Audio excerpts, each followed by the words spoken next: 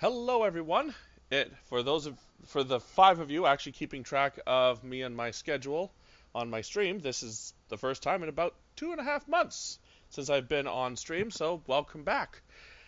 It has been a educational time away, time to rest, recuperate, and then willingly throw myself back into this meat grinder with these lunatics.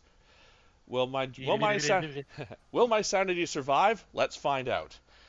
Welcome back. Welcome to a new new series of Star Trek Adventures, the role-playing game put on by Modifius.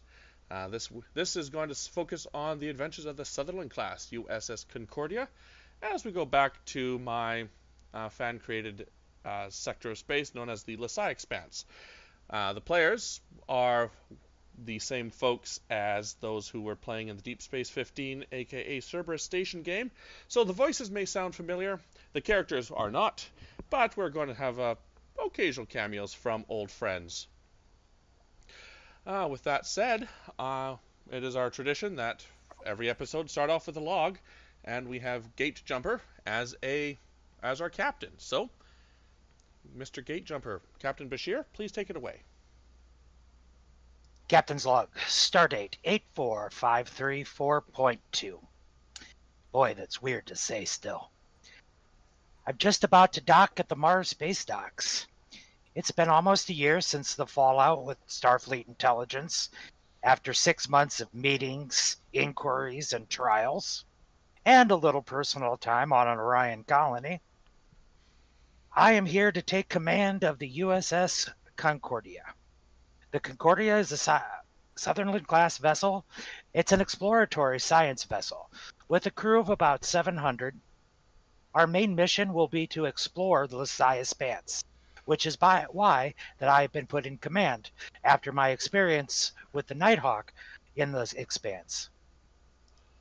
As part of our shakedown cruise, we'll be carrying diplomats to Deep Space 15 via the gravitational catapult orbiting Talar. We will be picking up the last of the crew at Deep Space 15 before heading out on this grand new adventure. End log. Okay. So the camera starts with a large pan over shot of the Utopia Planitia shipyards orbiting Mars. Since the Borg attack 20-ish years ago, that wiped out almost all existing infrastructure. The Utopia Planitia shipyards have been rebuilt with modern-day technology. Many of the ship docks are now replicadocks, able to completely fabricate a pre-programmed chassis of a starship in much less time it would take to fabricate individual bits, pieces, and solder them all together. Naturally, this has increased starship production, increased the rate of starship production significantly to the point where Starfleet is actually running a crew shortage instead of a starship shortage. And Captain Bashir, you have arrived at Utopia Planitia, and without much pomp or circumstance, are beaming over to your new ship. The camera zooms in to a nice theatrical close-up, zoom-out shot of Captain Bashir energizing on a transporter pad. So, Captain Bashir, if you could please describe your character. I am an Andorian. Young. Basically, I was mainly in for science and ended up getting dug along into a good year-long adventure on a intelligence mission that ended up with us kind of breaking the band up.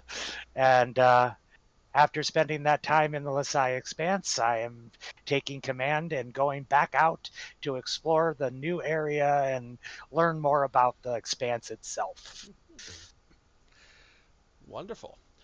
And facing you, shifting nervously from foot to foot with a nervous but authentic grin on his face, is a Talaxian in Starfleet Commander colors. And that would be Commander Hadrix.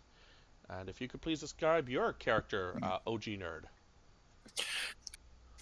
I would say that he is about middle age-ish. I mean, he's definitely been around the park here and there. Definitely with a smile on his face. Um, always kind of trying to, always kind of looking like he's a little uncomfortable in his uniform, but still enjoying the fact that he's there. Just beaming at the captain, and a little nervous energy, just ready to get going. All right, I'll step down and shake your hand. Commander? Captain, a pleasure to meet you. I have been waiting for this for the moment since I got this assignment. Good. I've been looking forward to this myself. Is the rest of the bridge crew here?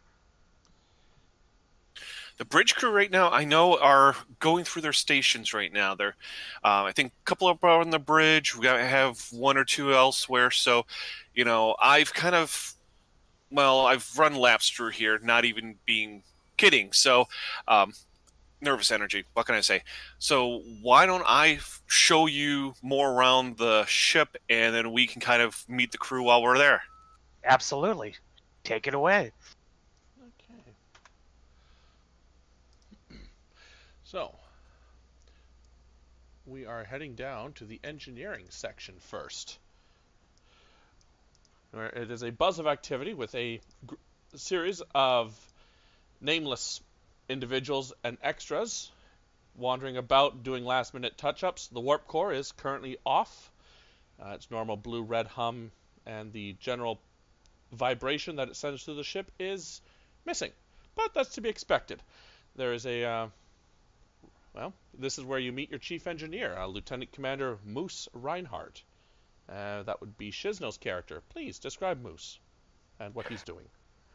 Moose is an older human. He is approximately in his 50s, 55. He stands at 6'5", and he is not wearing your standard uniform. He's actually wearing modified Jupiter variant overalls, which are actually half off and the arms are tied around his waist. And Captain and Commander, what you see is he has a tool belt on with a bunch of different engineering tools, and he is currently arms crossed looking up at the ceiling, as you can see a crewman who's upside down with mag boots on, working on a panel. And Moose just looks up like, okay, Menendez, pull the panel off, and when you see the T-junction, slide in the panel to the bottom of it in your orientation, and then fill it in with the suspension foam. That should take care of the rattling. There's a muffled yes, sir, as he bends over double, sticks his body up in there and squirts the foam as desired. Speaking of foam, I think it's a fire! And that would be coming from the upper catwalk as our resident Tellarite engineer insists on being a thorn in Moose's side. Lieutenant Commander, you might want to take a look at this. What are you doing now? Sparks are flying, his beard's on fire. Again. Yeah. We're going to have to go over a standard procedure on examining just standard EPS relays that are powered down. How are you doing that? Isn't it the red and the blue wire? Or is it the yellow and blue wire? Yellow's the ground. Ah, damn. Bud, do you want to fly on over and just evaluate his work for me, please? Thank you. A robotic thing that looks similar to an exocomp in almost no way. Bobs and hovers and sparks his way across the gap behind the warp core as the telltale sound of the engineering room doors open and close as Commander Hedrix and Captain Bashir enter. Well, everyone, Captain on deck. I nod and wave at everyone. Lieutenant Commander? Captain? Well, you don't have to be so formal, gentlemen. Captain Bashir, this is... I'm sorry, Lieutenant Commander. I think... Do you prefer to be called Moose or Lieutenant... or Commander Reinhardt? For anything official, I'm Lieutenant Commander Reinhardt, but for a normal conversation, just call me Moose. I see. Moose. Just has a big old grin. He'll reach out a hand to you, and he'll offer to shake your I'll hand if shake you your want hand. to. Firm grip. This is a big human. And you can tell that he definitely works out a lot.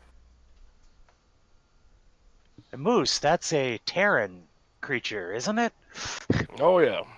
The only thing a train fears is a moose on the railway.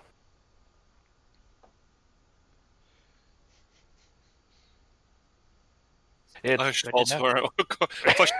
falls over the crowd. So you see, a bigger train is a locomotive engine. You know what? I'll show you later. I see.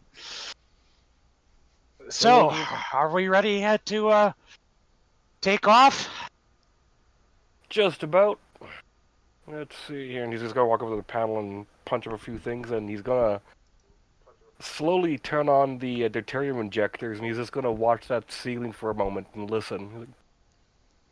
Oh yeah, okay. Radlin's gone. Okay, everyone, get ready to start up the warp core. Betty, if you would be so nice, please synchronize all stations. The computer's voice chirps, synchronizing all stations to Starfleet Time Protocol in 3, 2, 1, and then it chirps. There we go. So, you doing the little tour of the ship? Yes. Yes, I am. Oh, she's a fine class. She's got some interesting features, if I say so myself. From what I understand is she's the new version of the Nebula class. So, I've done some research. I'm very interested in the attachments. which ones? All of them. Oh, she's going to be a good little ship. I believe she's the first of her kind that's supposed to be self-sustaining on long-term exploration. I read a little bit about that. That is, we basically can do repairs out anywhere? Yes. Yeah, it'll be interesting to see how that functions, and at the same time how some other stuff functions too. I'm sure you're aware that I'm not only a part of the original design and build team, but I'm also coming along because of some extra goodies attached to the ship. Well, it'll be great working with you then. I look forward to hearing more about this. I look forward to making sure it all works and stays together. And do me one favor. Don't break my ship. I know it's your ship, but it's also my ship too. I will do my best. Okay. That's all I can ask for. I would like to have after we get the rest of the crew together at Deep Space 15, I would like to have a meeting with all of the heads of department. Well, make sure to polish my boots and make sure I got the proper jacket on. Works for me, Lieutenant Commander. Please, just call me Moose. All right, Moose. He'll just give a smile and he'll just turn back to watching everyone work. Captain, let's head off onto the sick bay. That's going to be the next major port of call. All right. Into sick bay. Interior of the ship. No. Sorry. Let me start again. Inside sick bay, several diagnostic beds, as is standard for most ships. The rotating tokens doesn't look all that great. I kind of like it. Wait, we're leaning. We're not even on a space dock. Inertial dampers had failed. Everyone for themselves. Okay. As you walk in, it smells very faintly of antiseptic and disinfectant sprays. And you wander in, and you come to your chief medical officer, Dr. Junet Forliza. And that would be Spencer's character. If you could please describe Dr. Forliza. Yeah. Dr. Verliza is a Denobulan Ryzen hybrid. Probably looks like he's about their mid-30s. And they're just sort of looking over the biobeds, making sure the medical supplies that they need are in order. And as they hear the doors open, he turns around, just like, Captain Bashir, Commander Hadrix. Greetings. Roger, how are you? Just getting acquainted to some new surroundings when I was on Deep Space 12 as long as I was. Getting assigned to a ship rather than a station takes a little bit of getting used to. Oh, you're telling me being on a ship for quite a while, you know, it's a little bit coming together interestingly. Basically, well, when you went on a voyage as long as I have at one point, you kind of have to really get to know some people, and you have to really make sure you don't find anybody you don't care for. I mean, find people you don't stay away from people you don't care for. I understand what you're trying to say, Commander. I will say, this place certainly is no Enterprise, but it's rather impressive. Oh, the Enterprise has its charm, but something a little smaller, a little more quaint is going to be a lot more fun.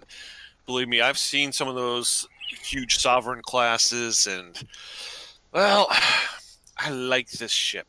Let's just put it that way. I'm starting to like it as well. Have either of you actually read over the service records of some of your senior crewmen yet? I haven't had quite a bit of a chance yet, but a little parts and pieces. Tell me about yourself.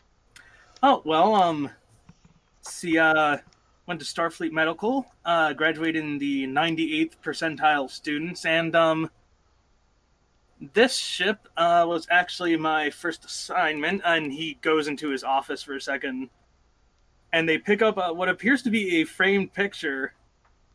Oh, a couple of them, actually. And sort of brings them out, handing them to each of you. One of them is just like what appears to be maybe a painting of some sort of the USS Enterprise E. And another picture, he's in a more of a casual dress rather than Starfleet uniform, is actually a picture of him with the retired Admiral Picard and one Beverly Crusher. And what am I talking about with a Sovereign class right here? The crown jewel of the Sovereigns. It was... I've definitely heard of Captain Picard. Well, it's Admiral, but... Admiral retired. True. Yes. And I have definitely heard of Dr. Crusher. She's lovely. I loved working with her. I can only imagine if half the stories that I heard while I was on the Academy are true about Dr. Crusher, that woman is some kind of amazing. If I may be so bold, I believe that amazing is sugarcoating her. Most of what I've heard is blazing, Beverly. That would be Now, Liza just kind of looks at you like, okay. I personally have had a lot of experience with Admiral Rikers over the last few years, so I am very well aware of them. Yes, he's Admiral Riker is interesting. I hear he's taken up a hobby of making pizza recently. I've heard it's quite good. I've met both of them, and they are very down to earth and interesting individuals. But unfortunately, I was on the wrong side of the table with most of those conversations. But that's a story for another time. Of course. Once the two of you end up having some free time, it appears that both of you actually still need your routine physical before we're actually going through the Expanse. So, whenever you have the time, maybe after we dock at Deep Space 15, maybe we can get that over with? Absolutely. Of course. Just a couple quick questions. Yes. I've had I hope you stay around. My last assignment, we have having doctors in and out on a regular basis. Oh, I'm sorry to hear that, Captain. But I can assure you I'll be around for a while. Good to know. I didn't get to know much of the doctors on the Nighthawk because they kept leaving. Oh, I can assure you I shall be around as long as I can, sir. Are we equipped with an emergency medical hologram? Actually, I don't quite know. Actually, GM says yes, you are. It hasn't gone through the initialization stuff yet, so I don't actually have a proper token for it yet. I was just asking. Yes. Okay. Because the Nighthawk was forbidden to have one. Well, don't let me keep you. I believe you still have to go and talk with, I believe their name is, Ensign Moore, our Chief Science Officer. So, I'll leave you two to it. Thank you, Doctor. Thank you, Doctor. Captain, I believe Ensign Moore is up on the bridge on a duty station. Can you take me by the science department, please? Certainly. And as they start to exit, you hear Ferlizard just turn to Lieutenant Krim. Says, Lieutenant Krim, could you prepare just a cocktail of, and he'll list off just X amount of, medical drugs, just in case he needs to relax. Because this crew's interesting. Of course, Doctor. Understand. Thank you. Okay. So, we will take a quick detour to the science lab, which is currently a flurry of activity. There is whose name didn't actually show up right on the token, is Lieutenant Junior Grade Alarak, a Kelpian science officer studying or specializing in basically anything Xeno or Exo, who is currently running all sorts of tricorder scans over a familiar face to the captain, a Togalau from the. As soon as I walk in, I go up and hug him. At first, you feel Togi's mass begin to shift and disperse around your hug. Then he remembers what a hug is and goes to hug you back. How's it going, buddy? I know it's been a while. This garden is pleased and confused, but mostly pleased. It is good to sense your presence. Well, we're heading back out there, buddy. So, I'm glad to have you on board. This garden is pleased. Are the rumors correct that we are heading back to the home garden? We are. And I'm hopefully maybe you can see your family again. Yes, the larger garden. The home world, yes. That is the term. I know it's been a long time, not to mention the extra 600 years you had. But, yeah, we're heading back out there, bud. This garden is pleased. Well, I don't want to bother you. I'll talk to you soon enough. Maybe we can teach these new kids what karaoke night is. This garden is slightly confused as to the moose's lack of disco ball protocol. Understandable. We can show them the ways. Yes. Looking forward to that. As you leave, you can hear Ensign Dresden and Lieutenant Alarak getting into a spirited debate whether or not Togi falls under exobiology or exobotany. I just laughed. Now, what I once said was, considering he calls himself a garden, it's botany. But considering it is a sentient and living individual, it is also biology. This garden is not an individuals per se, more of a collection of sentient spores. See? Spores. That's what I was talking about. See? So botany. As we're walking back out the door, look up my report. It's all in there. And we will cut to the turbolift, just in case the two of you wish to have any turbolift discussions on your way to the bridge. Or do you wish to stand there awkwardly?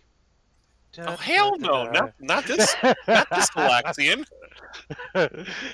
Key Mass Effect music now. Sorry, go ahead. Yes. So, Captain, what do you think of the crew so far? So far, so good. I still have a lot of reading to do on some of these, and I forgot about the physical. But no, I'm very much looking forward to getting back out there. Yeah, it looks like everything's going to be pretty good, and I do have a good working relationship with the Nalu, so it seems like you also have a good working relationship with Togi and his people, which I cannot remember the race off the top of my head. Togalau. Oh, should remember that. But yes, so yeah, it's just do you know anything about the Nalu? I know some of the Nalu. I've had mainly I have run into the Vitros, quite a bit with the Scorpy, and oh god, what are the cloners? The Vitars are the cloners. Are the pirates then? Oh, sorry. the Draven. The Draven is what I've mainly have dealt with. The Nalu are an interesting race, and apparently our eyes were, what's the term you guys use? Well, not you guys, the Terrans. Wool was pulled over their eyes about what the Nalu really were, and I was in those negotiations, so they kind of liked my, kind of got a thing for me. So, I got a thing for them, we got a thing for me. It's all good. Have you had any experience with the Scorpy? No, I have not, but I have read about those, and they scare me, honestly. Oh, they're not so bad. Yeah. We'll get to that when we get to that, I guess. And on that note, the doors open. And you come out on the bridge. The bridge is still slightly in dishevelment. Many of the access panels below the consoles are open, and several technicians are finalizing cables connections. Someone's on a hover ladder up above fixing a couple of the LED lights. Apparently they were causing lens flares, and that's not a good thing. So no. And cue the music. Yeah. Damn you, Abrams! Lagos just turns Captain on the bridge. Yes. And that would be your tactical officer, Lieutenant Lagos, who appears to be wearing a Starfleet uniform that is one size too small, defining every single curve of his muscular body. However, the star of the show is currently hunched over his panel, doing whatever it is science people do, probably sensor configurations and deflector dish stuff. That would be Ensign Moore, who is Scotty's character. So, Scotty, You just hear more like cursing as the sensors are not aligning to correct specification, and he keeps having to repunch it in over and over and over. I will go and stand over the console that he's working on. Moore will turn, go, "Howdy, Captain," before he comes down and around and starts playing with the wires underneath it from down below. Captain, this is Ensign Moore. He's a little energetic. Well, energetic and annoyed that the sensors are not aligning the way that they need to be. Have you tried doing this? And I'll make an adjustment real quick on the console. Okay, so this will be our first roll. So let's do a control plus science roll for the captain, I guess. Okay. And if you have something along the lines of sensor operations or computer skill, given the current state of the ship will not assist. This will be just a difficulty 1 test. Okay.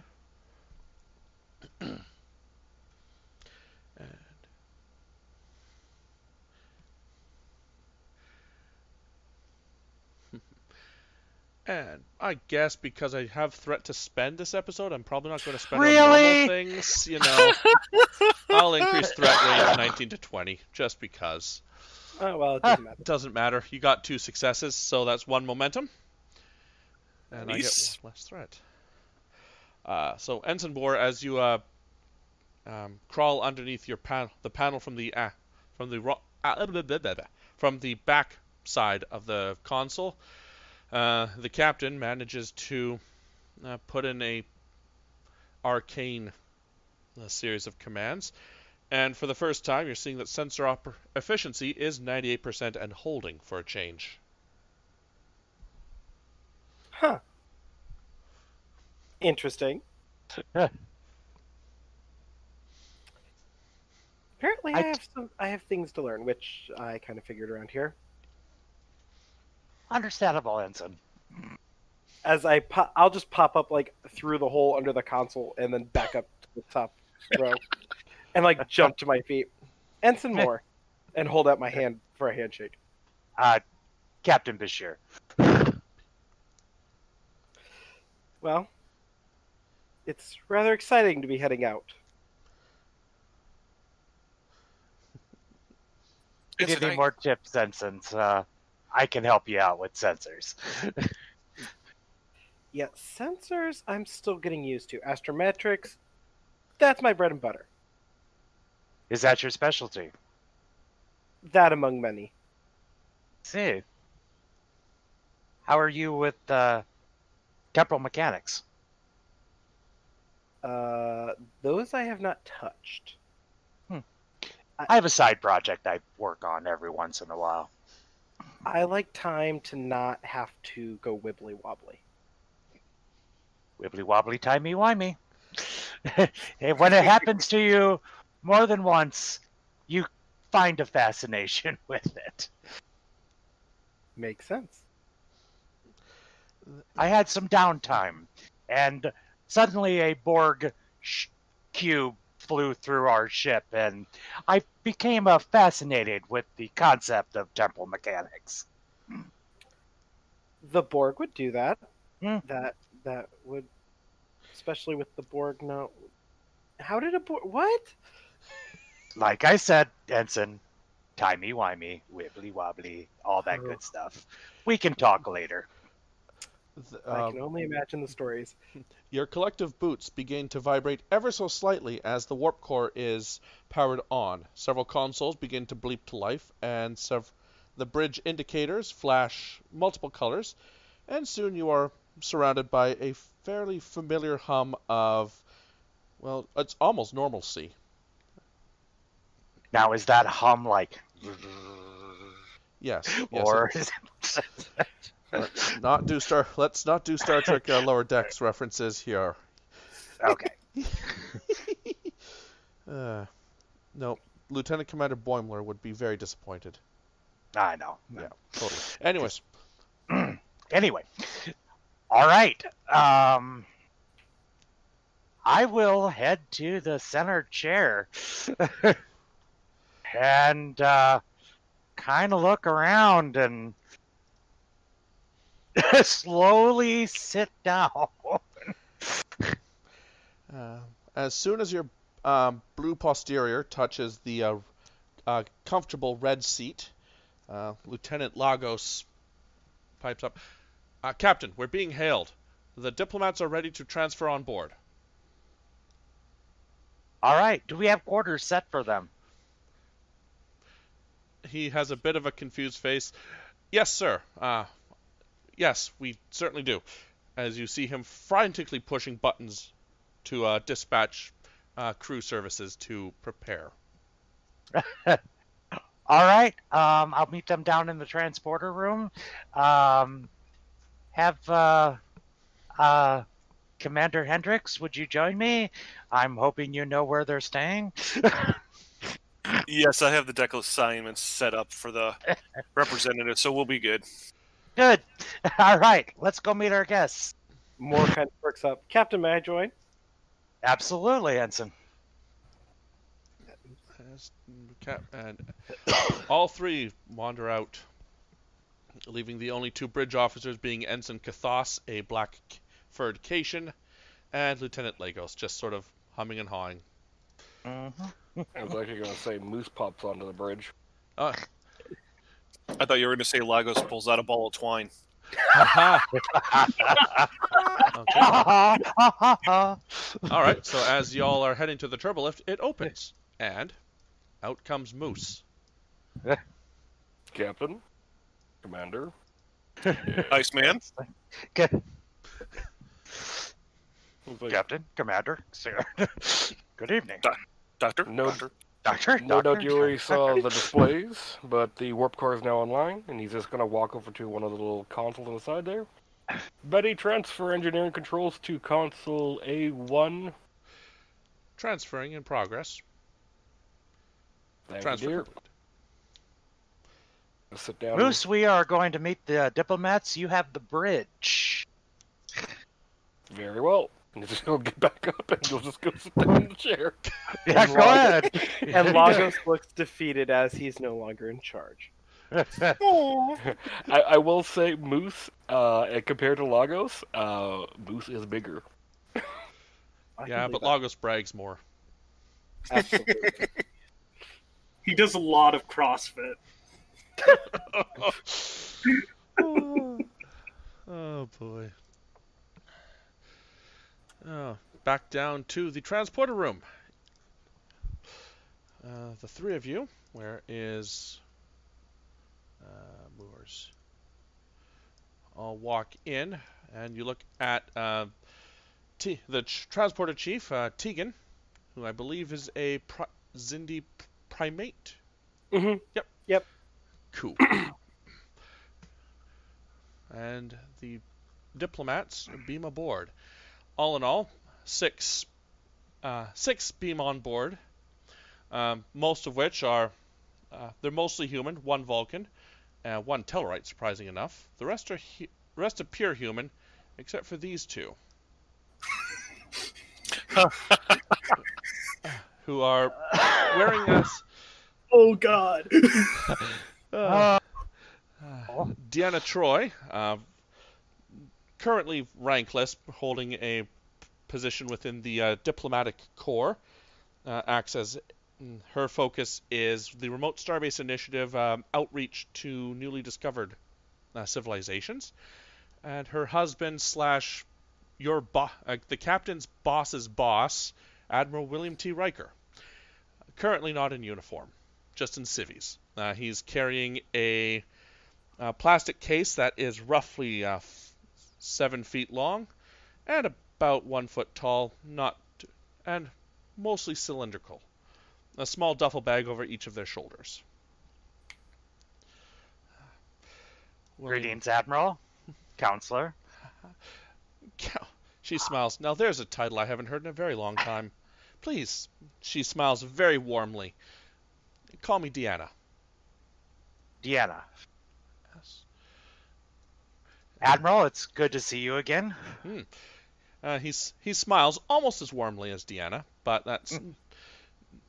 his eyes still, you can't help but feel that he has a bit of a poker face going on.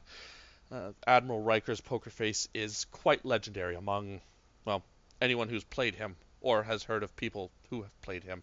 It's really 6 degrees of Commander William T. Riker at this point. I would say around this time, Captain, you get a little blip on your communicator.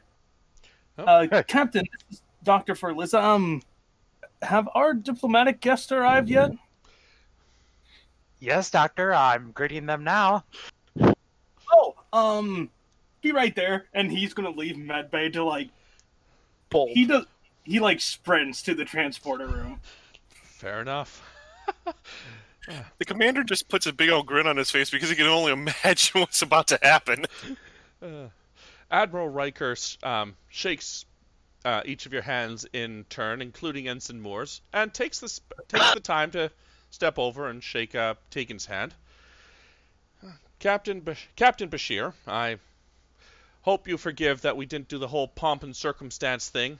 Your Admiral Zier is currently dealing with Deep Space 16, and he sort of grimaces ever so slightly, and is unable to greet you personally. However, since my wife is heading out to Deep Space 15 to deal with this whole Remnant Alliance snafu, I figured a change of pace, a change of scenery would be in order. Understandable. Have you heard anything else about my former captain? Not since he decided to join the civilian life. He's put in several requests that he be left alone, and we choose to respect that. Understandable. Well, it's an honor to see you again. I thank you for this opportunity. I can't wait to get back out to the Expanse.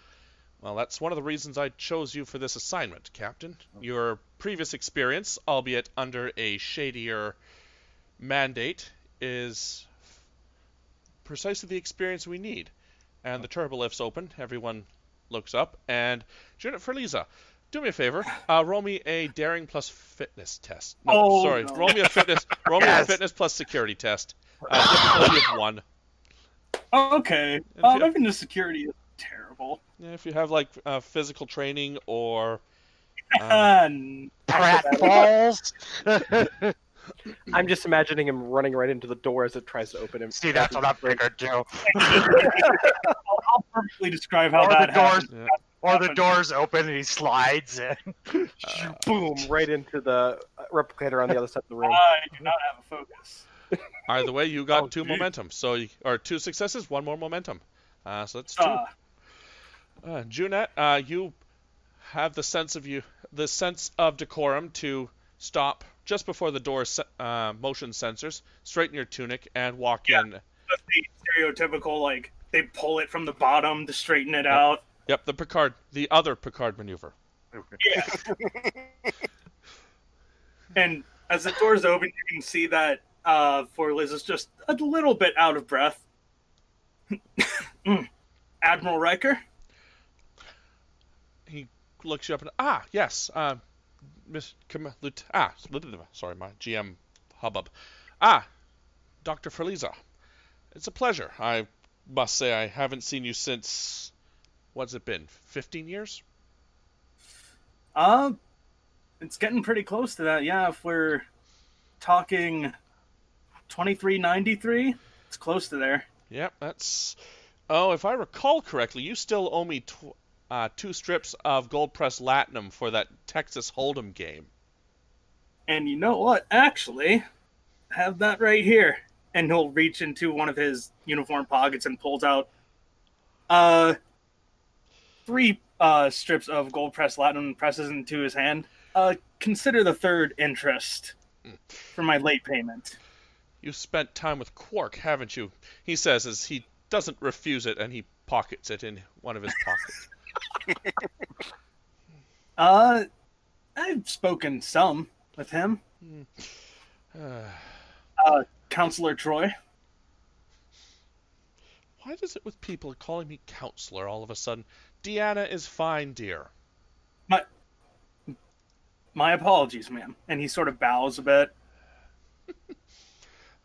Now, the rest of the diplomats are looking a little confused at this, but Deanna just quickly looks around. Now, makes eye contact with the commander. Now, we have thankfully, our long journey is going to be cut fairly short with the graviton catapult. I must say it's my first time going through one. I've heard it's fairly straightforward. Of course, once you've gone through transwarp with Picard, nothing beats that. Anyways, please, our guests would like to see their room. Would like to see their quarters and prepare ourselves for the upcoming negotiations. Absolutely. Commander? Admiral, Deanna, everyone else, come this way. And they will show themselves out. Admiral Riker sort of dodders at the back for a few seconds, letting everyone go first. At first, out of politeness. Then, just as the doors close, he just turns around. Oh, Captain, shuttle, I believe it is the Esquimalt, shall be docking shortly. Please ensure that its contents are brought to your conference room. They're piping hot, and it's best to be served warm. Absolutely, Admiral. And with that, before Lizzo wants to ask a question of the Admiral. Of course. May I ask a question of you, Admiral? Of course, Doctor. I've been hearing rumors that you're supposed to be putting on a solo trombone concert in Deep Space 15. Is that true? He lifts up the plastic carrying case, pats it. You don't think I'd travel without this? Without the intention of putting on a performance? Excellent. Well, don't let me keep you, Admiral. And he'll step aside. Yes. Apparently the best act, according to rumor, everyone speaks highly of Sotak the Rapping Vulcan. Someone's going to have to do better than that. And with that, he turns around and walks out the door, where his wife has been waiting for him. They smoothly interlink arms and head down the corridor, laughing at some inside joke. Moore just has a puzzled look on his face. I look at you the same way. Just, okay. All right. I must admit, I'm quite excited for that performance. Maybe if we ask nicely, he'll do a little something here for us. I'm very curious of this rapping Vulcan. Me too. I didn't know that was a possibility. I didn't know either until today. I might have to do research on that. If the GM has to write a Vulcan rap, oh God help you all.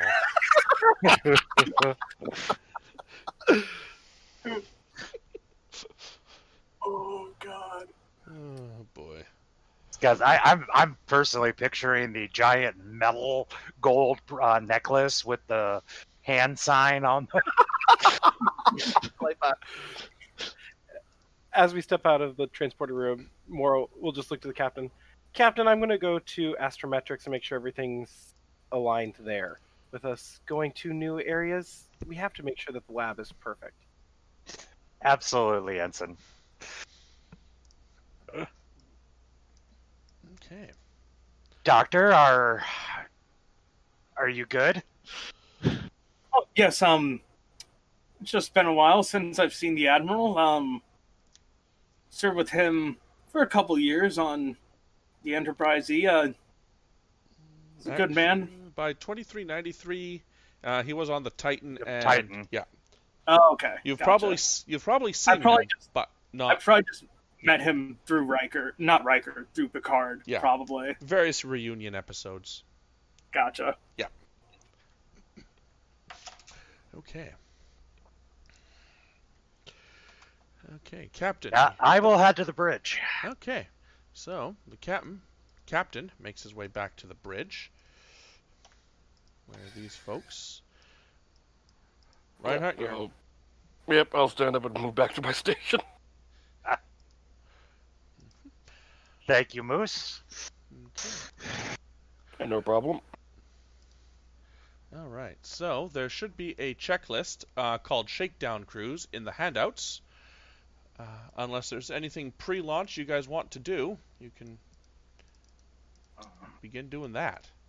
How soon is that shuttle docking? The shuttle docks just as you reach the bridge. The shuttle Esquimalt has docked and its cargo is being unloaded per the Admiral's written directions. Works for me. All right. So do we have any more? I was gonna say, where's the rest of the bridge crew? Well, your science officer's down there. Yeah. GM Astrometrics and GM really hasn't made an ops type character, so I mean you could run it with a con. Is the cat the con officer? The Cation is your technically shuttle bay operations, but in a pinch she can also fly the ship. Okay, good to know. All right, Ensign. Yes, Captain. As I say, basically, I will make an announcement to all ships. It's like, well, we are leaving space dock. Everybody, let's head out. Okay. And Ensign, impulse drive out of space dock. Okay, so if someone wants to pick up Lieutenant or Cathos's con sheet, because every Star Trek show needs to have a scene of the ship leaving space dock. Right? Yep. I'm going to spend a couple more threat because it's funny. This will be a control plus con. The ship can assist with engines plus con. And I will spend my threat to increase the difficulty to 2 and increase threat range 19 to 20. Is the ship assisting? Yes, the ship is assisting. Engines plus con. Gotcha.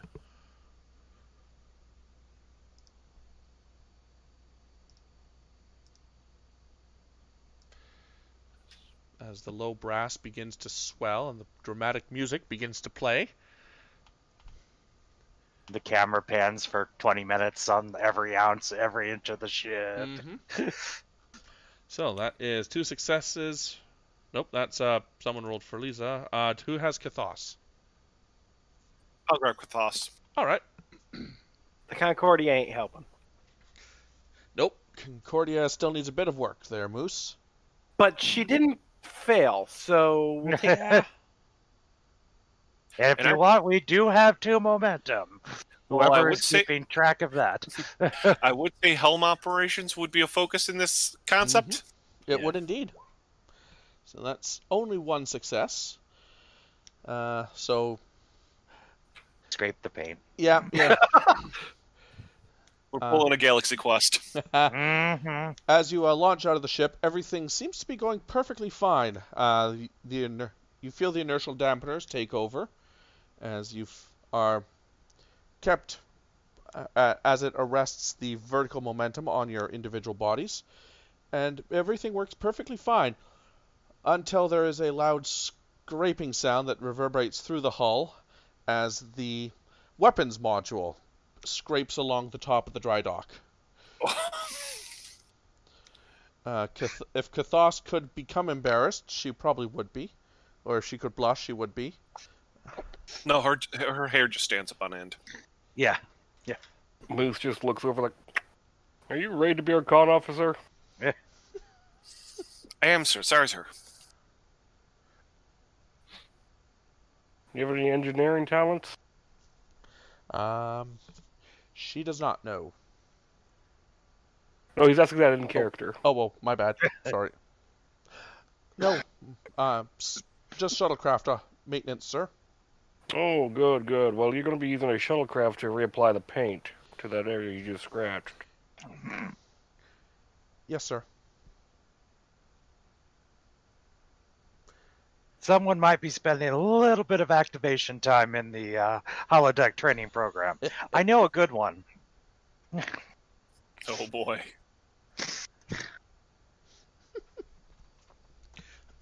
All right, Ensign, can you take us warp 5 to Pluto?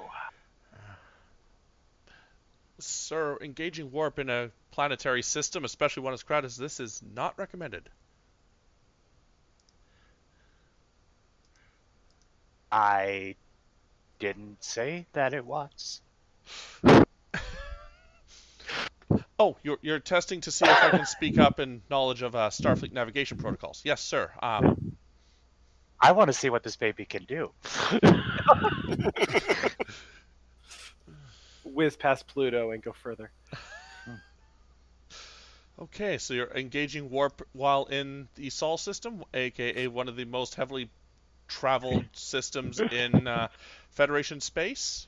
Isn't there a few meteor, like our asteroid belts in our system before we get to Pluto? I mean, there is the asteroid belts, but contrary to popular belief, they're not, neck and neck or as close together as. Plus, centuries of mining has thinned them out quite heavily. But yes, that's definitely what one would call a navigation hazard. Okay. We still have to warp out to Talar. It'll be fine. Take us to the Pluto marker. Very well. Yes, sir. Setting course for the Pluto Memorial.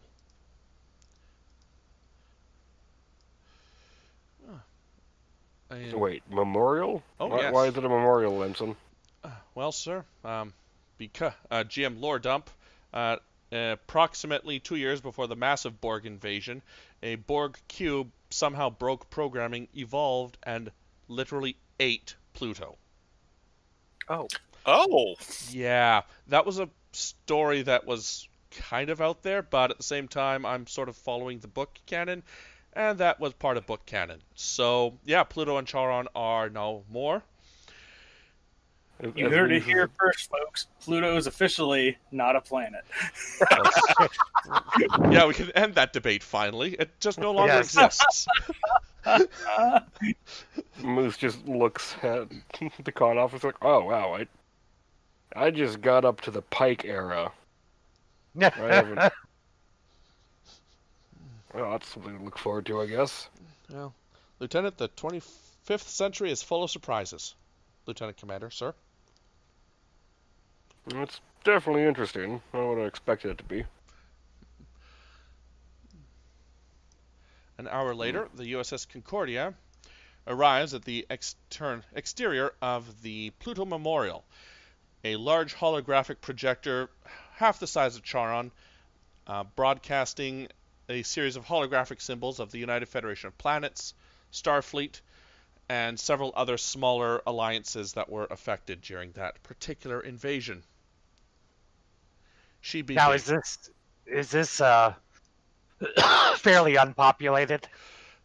It is a fairly sparsely populated thing. It's more of a I hate to use the word tourist trap at this stage. It's been in operation for about 10 years, so yeah, ships will come, ships will go, but it's definitely not as densely populated as the original. Because this is where Pluto was, maintaining its precise orbit and velocity. So you're on the far extreme. Thank you, the extreme range of the Sol system.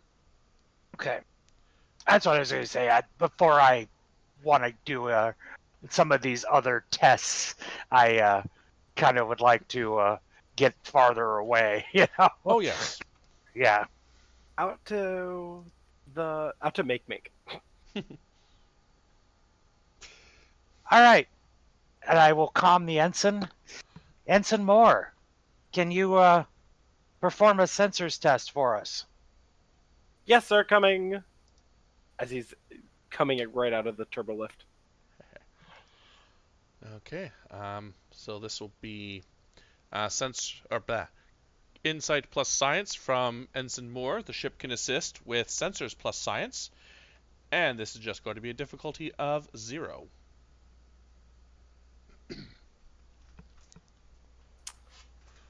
And by this point, Commander Hadrix, you have settled all your charges. And where would you like to be back on the bridge? Sure, why not? All right. I want to use my cautious science, so I'm going to buy a 3rd die. Okay. Because why not? Why not? Sensor operations. Sensor operations is definitely a focus. And Holy. that is far too many successes. That's We're 5. at max momentum. That's because of my helping his sensors. Yeah, that was the advantage. Yes.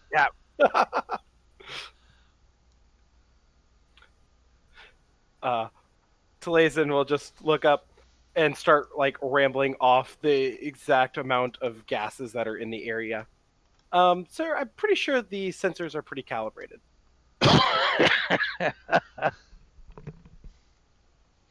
All right. Good to know. Next, I want to, Commander, I'd like to test saucer separation. Oh, I've been looking forward to this. It's all yours. Well, I'll let you stay here. I will... Okay, out of character, we would have what we would consider a battle bridge for the saucer sep, right? Yes, there would be a battle bridge, auxiliary bridge. Yes. Set piece pending, but yes. Okay.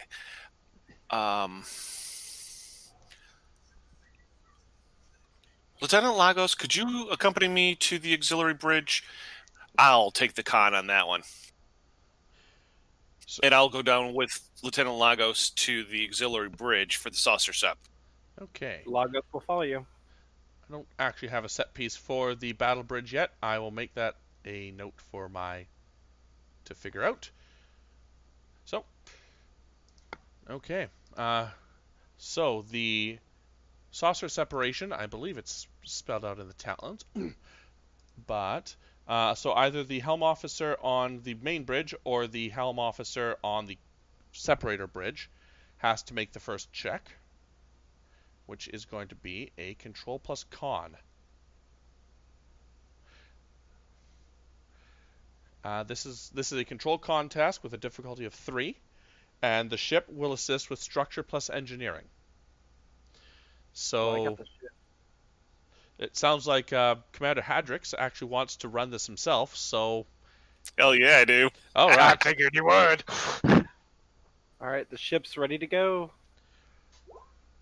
All right, Hadrix got 2, and the ship got 1. Okay, so that is the 3 successes you need. There's a small lurch under everyone's feet as the saucer disengages from all of its clamps, and what is 1 inch of space between it and the engineering section becomes 2, becomes a foot, becomes a meter, becomes 10, 50, 100, etc. Moore will be reading this out as we separate. Good job, Commander. Let's reintegrate. Well, hang on. Well, give me just one moment. And the commander is going to take the auxiliary section, and he's going to literally take it out a little bit, turn it right around towards the saucer, and just kind of wave. Moore will speak up. Sir, why don't we test the weapons while we're saucer separated? Since the design of the ship is to be separated in case of emergency or to have 2 targets firing at something. You're not going to shoot at one another, are you? That's not my intention. Not mine either, but I mean... Oh, quite out of We'll character. butt in That's a good and idea. say, yeah. Yep. In all honesty, Technically, that's my next option, is to test the weapons. Yeah. Yep. Just not the torpedoes. Well, it's up to the captain Yeah. to figure out how that's going to work. Moose, can you do me a Yes, Captain? favor and take phasers? Sure. Lieutenant Lagos, I hope mean- you're good with the phasers. Moore has a security of 3, so he actually is decent. He just doesn't have a focus. I think Moose is Either. pretty good on security too. So let's have Moose got land. security 4. Okay. Meanwhile, Alright. I have to pull up Lagos' sheet. Shields up. We're just testing phasers. Yes, Low Captain. power. Captain, if I have injuries on my med bay before we're even at Deep Space 15, I'm not going to be happy. Captain, we also do have to test out the torpedo guidance systems. We might as well just do both. You just hear a heavy sigh as the communication cuts off. Okay, so Lagos got 1. Lagos got 1. I believe it's difficulty 2 to hit something. However, someone can roll the... I don't have separate sheets up yet for the separated things because I don't know why I wasn't anticipating this, but you know. So if someone can roll... Oh, that'll be fun. Let's worry about the star drive section first, and then we'll get to Moose's roll. So if someone can roll the ship weapons security, please. Gotcha. And should have the ship roll twice because it's Yeah. against itself. Yep, well, that's 1, and I'll roll it again, please. So the first one for the ship will be for Lagos. Moore's side, Skies. yep. Yeah. Yeah. Argos, and then Very Okay. good. One each. Right. 1 each. Okay, so there is a light smattering of phaser fire on each other's shields, testing both the shield emitters and the phaser arrays. So congratulations, both have successfully passed. Let's see here. You can just take the threat for that complication. I don't know, though. I like the idea of it burning out one of the emitters. Let's see. That's the macro I'm missing, the challenge dice one. I'll have to do that next one. Oh, good. There is... So, Moose, your engineering sensors are reporting that they have worked. However, the phaser... or the couplings between the battle bridge to the weapons module they seem to have overloaded, so the weapons module itself is currently non-functional after that first attack. We'll need a bit of repair time. Interesting. Oh, found some flaws Okay. from the guys from the docks. Didn't install in some inverters right. We'll get that worked out, Captain. I trust you're on it. Shall we try the torpedoes next? I'm a little concerned on that, but yeah, let's do it. What's the worst that can happen? Are you once again shooting each other with torpedoes now? Yeah. Okay, this game could end Oh, before it starts. Jesus. Okay. Well, you Somewhere- wouldn't let me do Warp 5 on a space dock. We might as well shoot each other. I mean, we're also in the somewhere- aura cloud, so there's debris everywhere. There's Somewhere Fort Liza is screaming.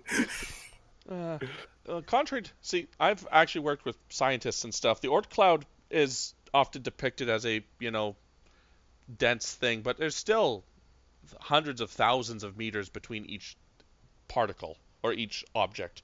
So it's not like you're going to close your eyes, spin in 360, fire, and hit something. So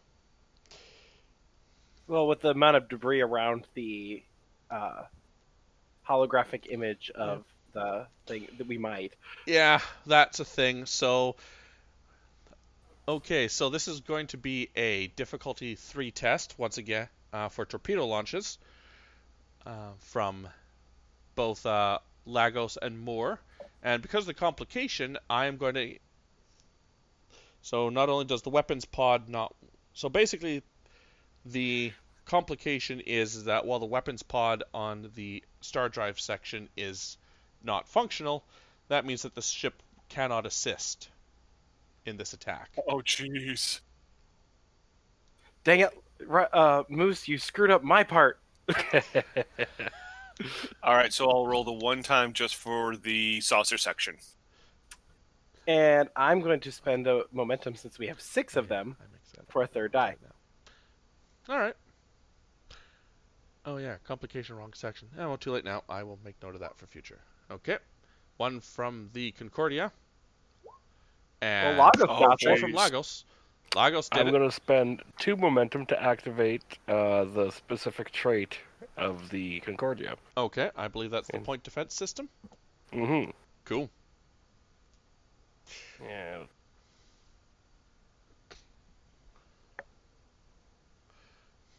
Daring security for torpedoes? Control security. Okay. I did daring. It was the same number either way for me. Yeah.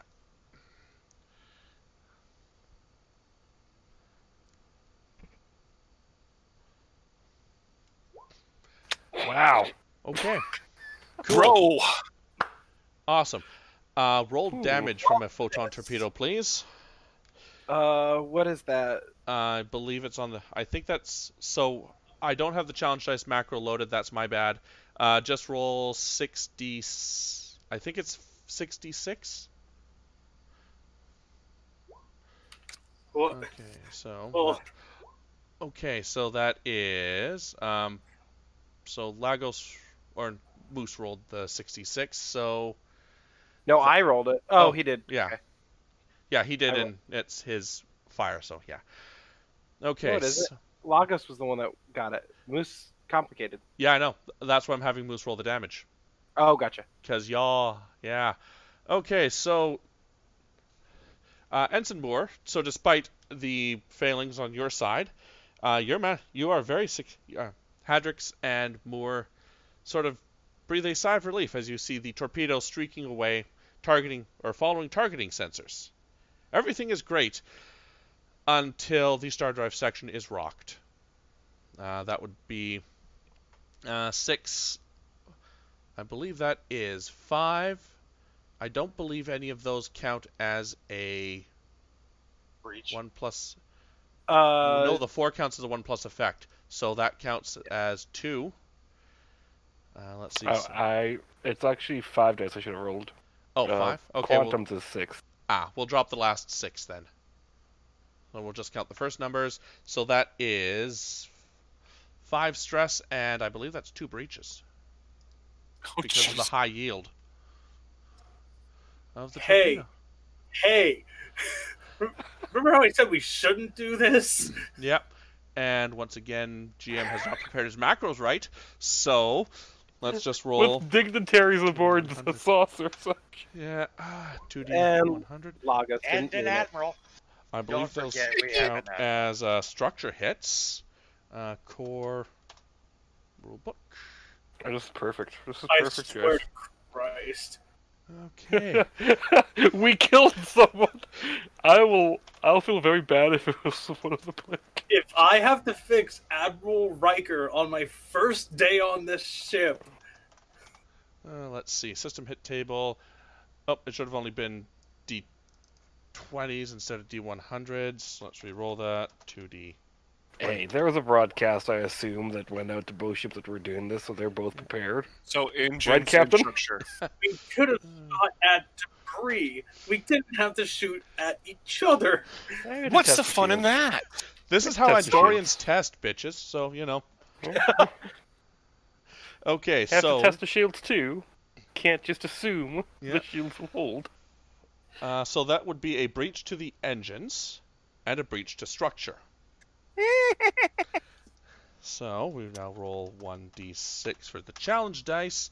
That's a 1, which I believe counts as nothing happens. So congratulations, there's no injuries.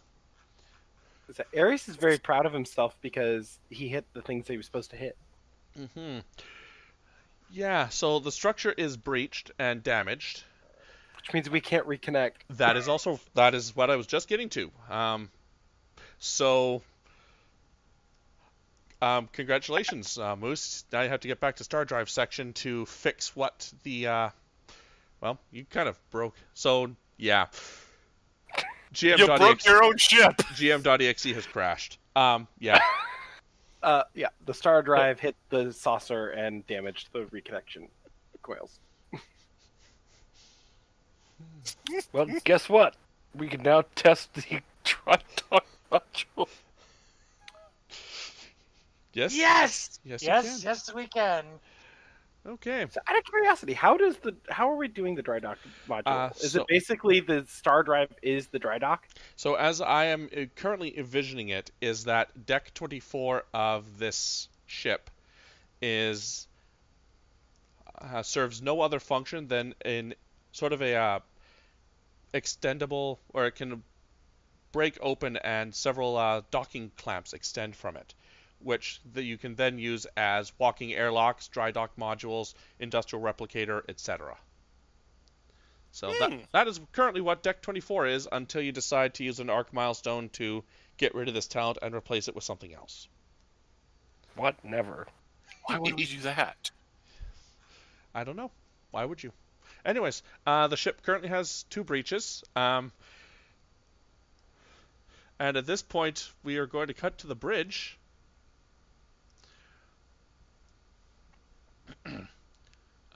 Concordia Bridge up here. So the star drive took the... Yeah. the Yeah, okay. your weapons. So the weapons fired, but the weapons guidance system was so bad they hit your ship.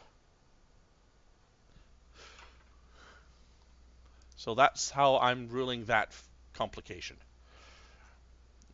You have a Admiral William T. Riker barges through the door.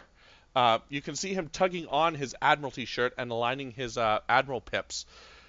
Captain, what the hell? We look. Captain, what is going on? The Lord. shakedown checklist, sir. You know, And we had a little malfunction. Everything's fine. Situation normal. This is all Nothing to part of see the here. testing. Moose, can you get on that? We're already on it. I got Bud looking into it. Thank you. Also, who did the programming of the torpedo guidance system? probably the one who was on the other side of the ship that just, or the other station, or the other, the star drive section that just got pummeled by his miscalculations. Far be it from me to judge a book by its cover, but Lieutenant Lagos doesn't look like he's good at math. Oh, He's paid to breathe pretty. You'll just look at the Admiral for a second like, hello, Lieutenant Commander. Admiral. And he steps aside and graciously motions that the turbolift is currently yours. Yeah. You'll just go in and head on down. Da, da, da, da, da. I'm back. What happened? Well, be thankful that your sickbay facilities were not needed. Actually, no, they were needed. Several small injuries as a photon torpedo hit the star drive section. welcome to Friday night on the Concordia. This is a shakedown. We gotta test everything. We gotta shake, rattle, and roll. Actually, There was debris. well, this is how the captain captains. So, you know, y'all. The captain is sitting down with his antenna drooping, shaking his head.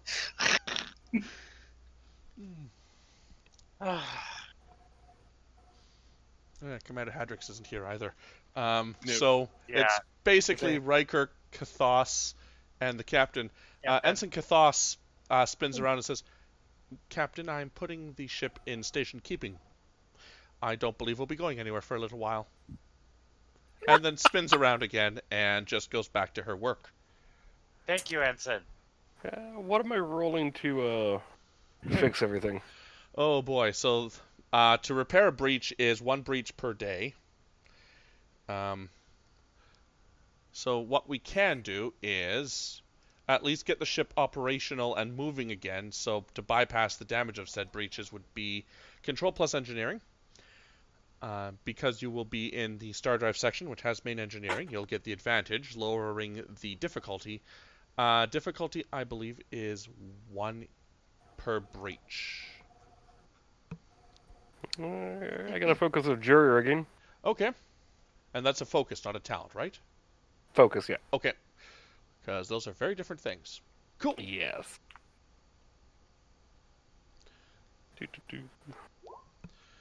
Okay.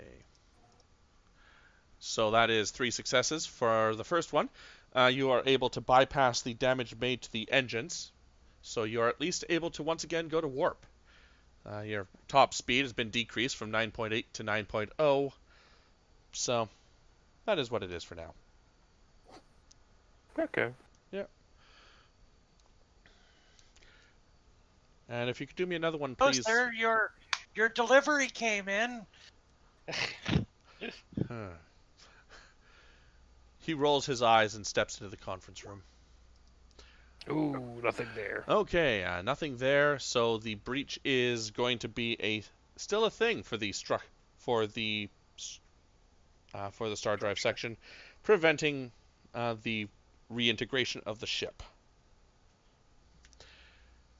But at least you can move again, so that's a thing. Does the saucer section have independent warp core? I am not 100% certain on that. At the moment, I am treating it as no. I will have to invest. It would be probably something that should be a thing, and it will probably be retconned into being a thing, but at the moment, I'm saying no. Okay. Yeah, I think it's I want next to take... Tuesday. Before we head Cerberus, I think I want the whole ship to go with us. I don't want to leave part of it or clamp onto it and go to warp. Are they going to come tug us back to Mars? I mean, I think that will be... with an admiral on board, yeah. Would that be more logical for us to do at this point? Because since we're a couple hours away and we can get everything repaired. Because instead of us taking days out here in the middle of nowhere, at this beautiful monument, let's head back to Mars. All right. I mean, really, we could fly ourselves at impulse back. Oh, yeah. We each have Impulses. an impulse drive. Oh, yeah. Yeah. So the two parts of the ship make it back to the Utopia Planitia, and y'all slide back into the docking bay or the dry dock as if you all had never left.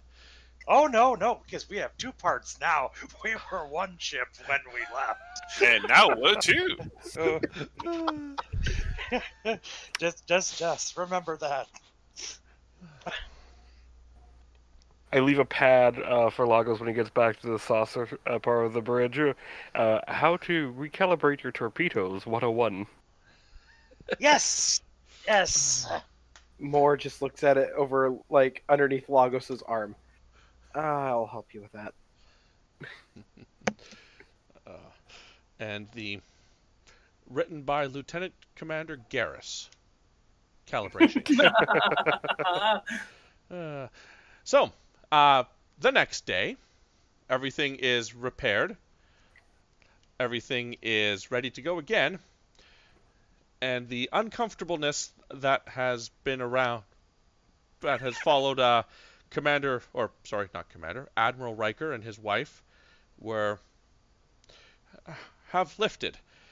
Sadly, pizza night was postponed for 24 hours. So the pizza had to be reheated. Now, blasphemy! It has been It has been reheated in an open power module. So it's more like a baked kind of reheating instead of microwave reheating. So it's not as bad as it could be, but the pizza is still very delicious. My question is the topping bunny corn? I wasn't intending for it to be. I was intending it to be a Vercuvian ham with a slight dash of slaw. That works.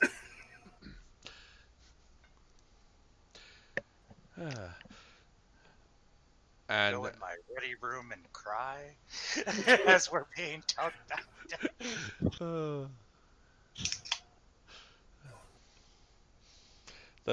The can you hear opening was him opening a can of beer. To just Nice. Yeah. So 24 hours later, you find yourselves in one piece, with weapons fully operational and sensors fully calibrated, at the Pluto Memorial once again. Admiral Riker is taking a little bit more of an, let's say, active interest in the shakedown cruise now. He's trying his best to stay out of your way, but the fact that he has taken up a position at one of the other auxiliary consoles just, you know...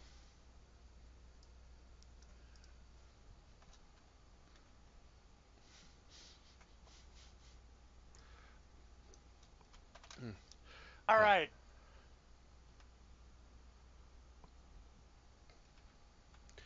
Everybody positions. Ensign, take us to warp. Yes, sir. Tellar Prime. Finally, executing jump to Tellar Prime. I like the fact that she's a sassy cat. I think I'm keeping this. Where did Moore's character go? Moore fell into a plot hole. There's Moore. Moose, are you going to be on bridge or down in engineering? Or elsewhere? He'll be on bridge. Okay. For Lisa? Keep Riker's attention. Beyond bridge. I mean, I'm not sure where Deanna would be, but he'd probably be talking with Deanna somewhere. Okay, probably down at the lounge. All right. Fair enough. We named the lounge yet? Yeah, you haven't named it yet, so, you know, give that time. I'm sure a name will come to you. I think the rabbit Where it is and what might be it. I like that. And the ship jumps to warp. It's going to be roughly a 8-hour jump at maximum warp to Tellar Prime. Is there any scenes or anything folks would like to do in the meantime? Yeah, I'd like to have my meeting with everyone in the conference room. Okay, the more of conference room, senior staff meeting. We can do this. Conference room. Putting people here. Is there anyone other than the player characters that you wish to have present? Lagos would be there for Oh yeah, tactical. tactical. And then we will have Lieutenant Logos. The room still smells faintly of pizza, cheese, tomato sauce, all the delightful flavors that were enjoyed earlier today are still lingering in the air.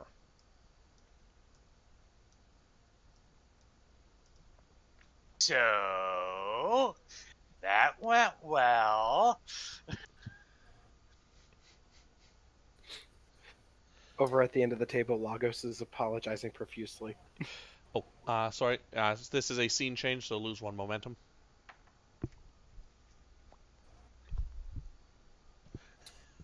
Well, at least we're starting to work out some of the kinks in the system, Captain. I agree. Shooting on ourselves was probably not the best idea, especially with functioning torpedoes. High yield And- at that. Actually, I And thought with one of the most well-known admirals in Starfleet history on board. I actually think the test went rather well, considering the shields held. That is also true. That is a good point. Yeah. Good point. But yes, we do not look good to start off this shakedown cruise. So we have to, at least as long as the Admiral's here until we get to Cerebra Station, to try to do better. Yeah, I'm not gonna be lying. It's one of my best shakedown cruises I've been a part of. Really? Good to Yeah. know. Try fighting with an Andorian shield array while you're also mixing in the Vulcan grav plating. That's a pain. Yeah, I have seen worse.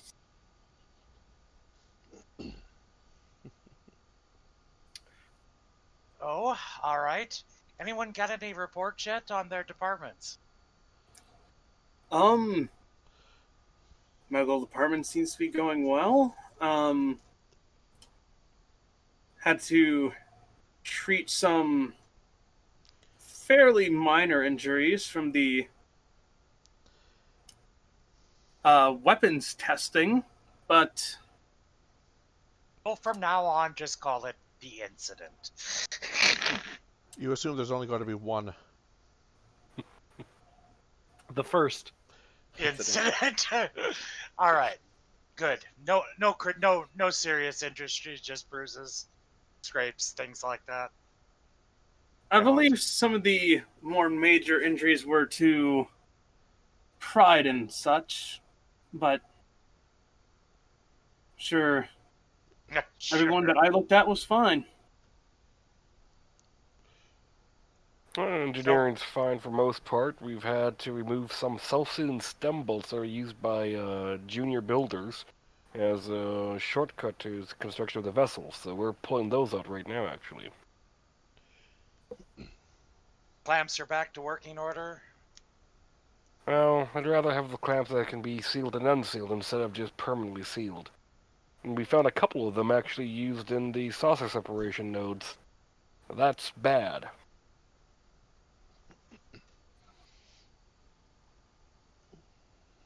Other than that, Captain, everything so far seems to be working out well.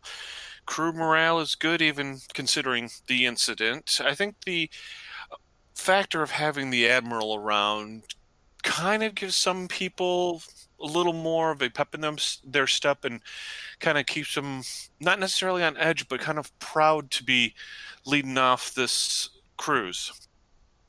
I like to hear that. Thank you. I said maybe You're when welcome. we get to service, we can do something nice before we send off.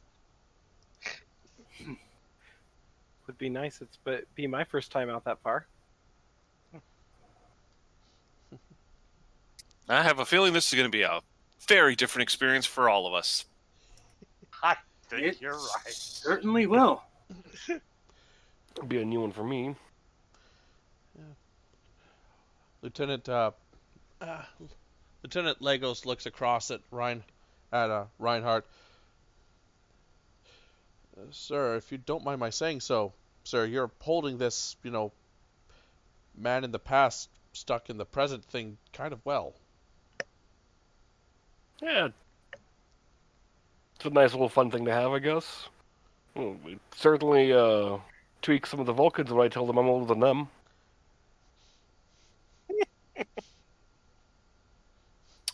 Be interesting to see a Vulcan scowl. Oh, it's hilarious. I've seen that. It's not as much of scowl as kind of their closest approximation to grumpy, I would say. Well, they squint their eyes just ever so slightly, but they still raise their eyebrow just a smidge. And it's just that little raise just goes, "Are you kidding me?" That's the expression that portrays. They would never admit it. Yeah, I grew up in the world of diplomats. Vulcan diplomats are just straight-faced. You gotta watch the ears. That's how you can tell.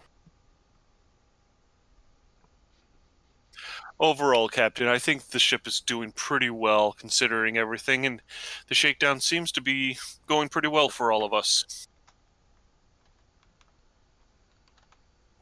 I agree. Anybody have anything else? No, not really. All right. Everyone dismiss. Commander, I would like a word with you. You bet, Captain.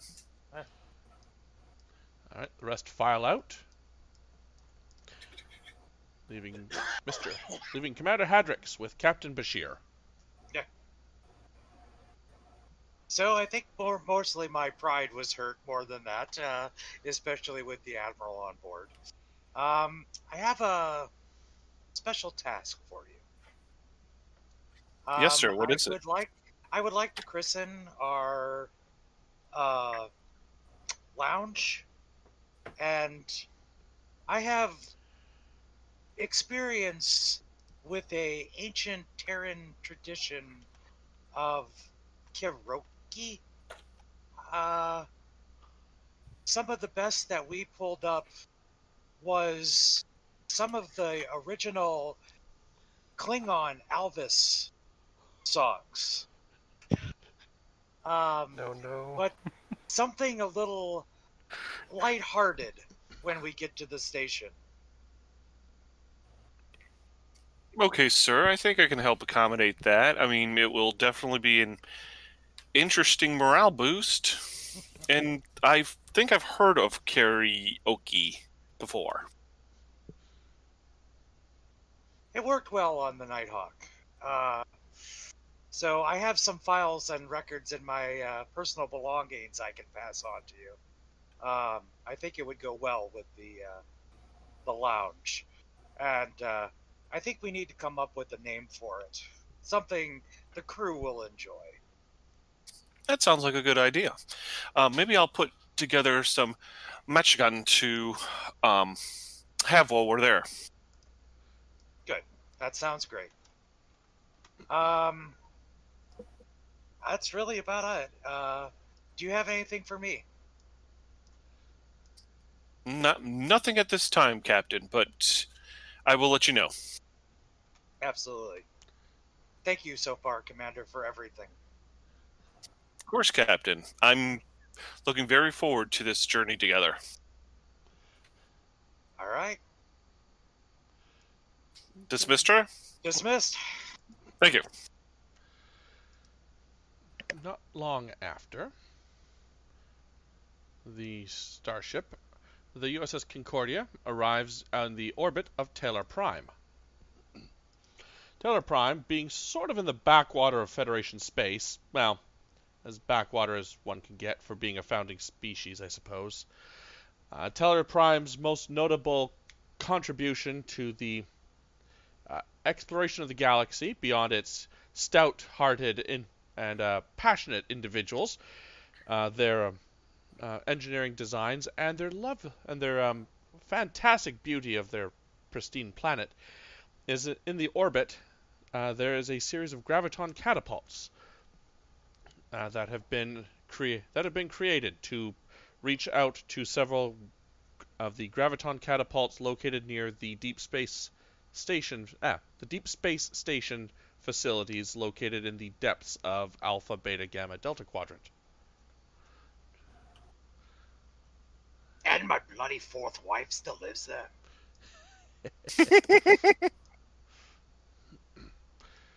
The USS Concordia appears in orbit and is quickly hailed by the surface. Or by a station, I should say, that all the facilities ring around. On screen. This is sorry, Michael. Michael not getting his Tellarite accent right. Lieutenant Draxus of the backwater, that is our home world. Welcome, USS Concordia. You're a day late. What happened? Did you lose warp cohesion and find yourself in a temporal time loop? I hear that happens all the time to Starfleet ships.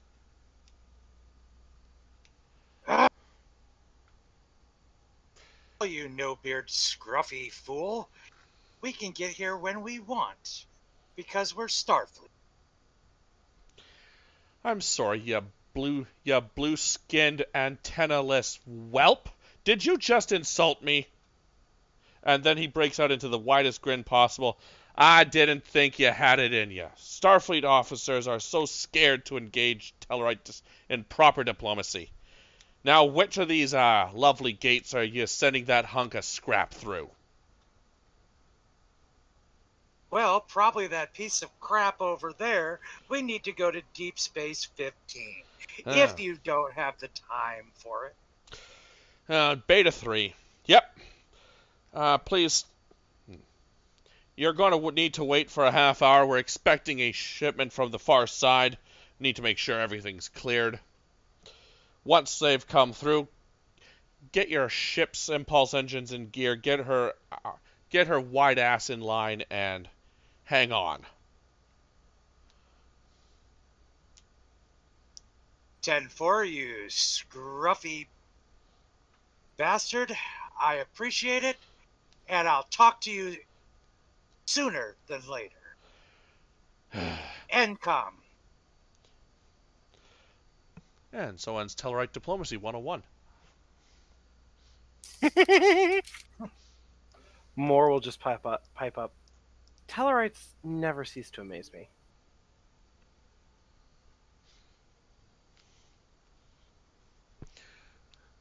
Somewhere down in engineering, someone swears that they just heard their fourth wife. It is canon. All Tellurites always have a fourth wife. Yep.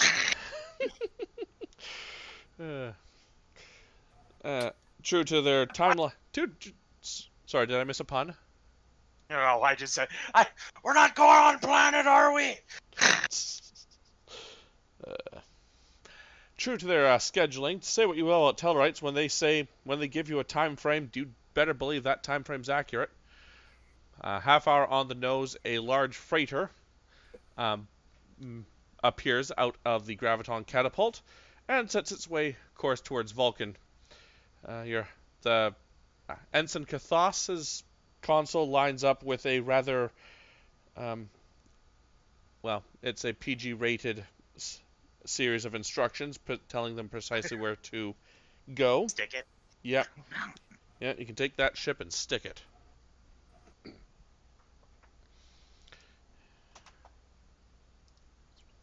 All right. Well, head in. We go. And it has just occurred to me that the Beta 3, I forgot to move that over. Okay. So, let's take a quick bio break while the GM hastily covers up the mistake he's made.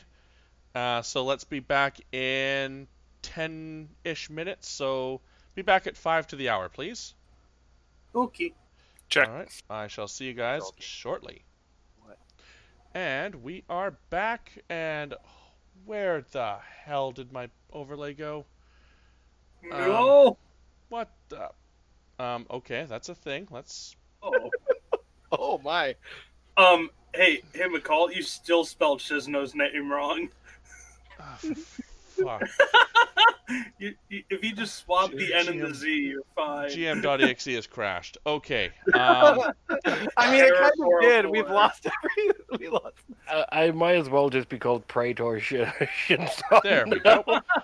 Everything is back. Everything is normal. Pay no attention to that. I will fix Shizno's name for next session. I apologize. Okay. So. Come here, Picard. So,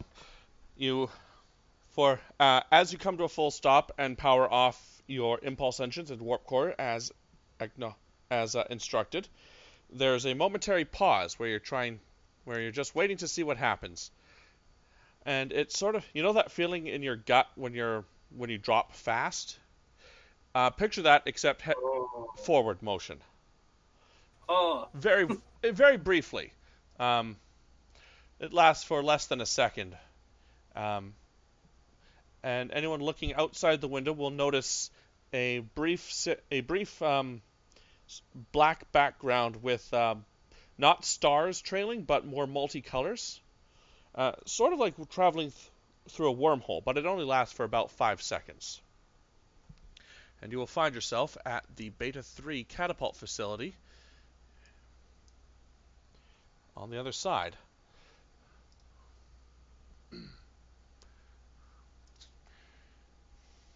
Out of curiosity, just because I like time things, how long did that take? That takes roughly, grand total, about a minute travel one way or the other. Nice. Okay. Yeah. Cool. Graviton catapult, the way to go. It works so much better if there's a stationary facility to catch you at the end. Otherwise, it might be a little longer and more uncontrolled. Then we would just pull a Voyager. Yeah. No, we would be lost in Yes. space. Lost in space.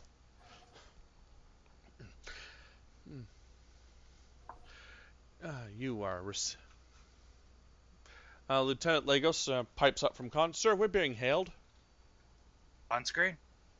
On screen is a middle-aged human male experiencing what is probably male pattern baldness. But he's trying his best to ensure that most people don't notice it as such. As Face such, comb over? yeah. Please, I was about to say, I was like, please tell me he has a comb over. Yes, he has a comb over. Hell yes. Face Comb over or toupee, one or the other. USS Concordia. This is Commander Damian Moore of the Beta 3 Catapult Facility. Welcome to the Lasai Expanse, sirs. Thank you. I must say, I'm very pleased that the rumors are true, and we're having further Starfleet assistance out here. The Vitars have not shown much interest in this facility, but being closer to them than Starbase Deep Space 15 is a little unnerved. Thankfully, our shipment of phaser turrets has arrived and will be deployed by the end of the week. Good to hear. Have you been having problems with the Vitars? Well, sir, ever since they started the whole Civil War thing, well, we're one big juicy technological target here, sir. Our weapons systems, scanning systems, and armor is much better than anything that they have. At least they've demonstrated. They haven't made any overtures, sir, but I prefer to be cautious. To know.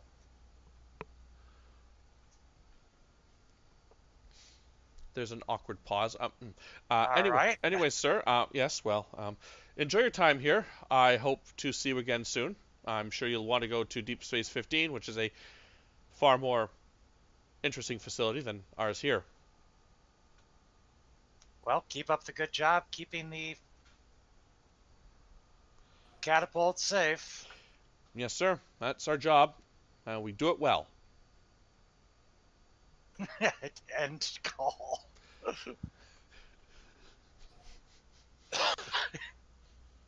He seems lonely. There's a quick scan of the station indicates only 50 life signs on board. So, yeah. All right. Head us to Deep Space 15.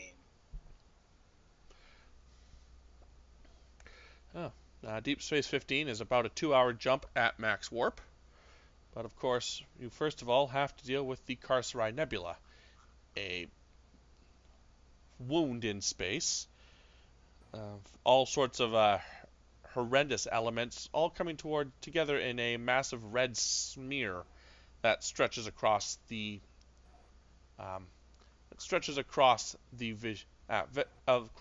view stream. Now Moore looks at it like big glowing eyes, like things to study. Yes, things to study. So, is there a safe passage now through it? There is still a safe. The safe passage is still there. It will be another contest to get through, but yes, the entrance is still there. All we right. have to go like out and around from. We can't just go from the catapult into the nebula. Oh no, the catapult is a decent distance away from the nebula, because last time they tried placing the catapult on the far side of the nebula, and then weird shit started happening. So they moved the whole facility to the Federation side of the nebula and placed it a good distance away just to make sure that this doesn't happen. It's almost like it's closer to Ebon. Pretty close. It's about it's on the map, but it's about equidistant between Ebon and the Vitars. Oh, okay. Yep. Oh, okay. I thought I had a picture of it. I do not. I don't know why. I will figure that out later. My bad. GM is not. I've had 2.5 months to prepare. I didn't. Anyways. It's I mean, all right. Yeah. there's a picture in the docs. Yeah. But those on the lovely stream can't see it. But they will see it next session. Anyways, the poor. They will. Yeah, They will. they will. All right. Set course. Okay. So, into the interior of the Carcerai Nebula, several vicious gases swirl about in what has been learned to be a... It's not so much an artificially maintained structure, it's more of a gap in a defense structure rather than anything else. As we recall, the nebula has been artificially created and maintained by a ancient race known as the Salak to keep something inside. Naturally, things failed. Cerberus' crew felt like badasses defeating it and giving a swift middle finger to the laws of reality. It was fantastic. It was pretty good. I liked it. Anyways, sadly, however, I was just say, Ensign, as we're going through, you're more than welcome to take samples. Okay. As he's running to the science things, like running all the scans. I can't imagine him fangirl squealing. You can't. You can't.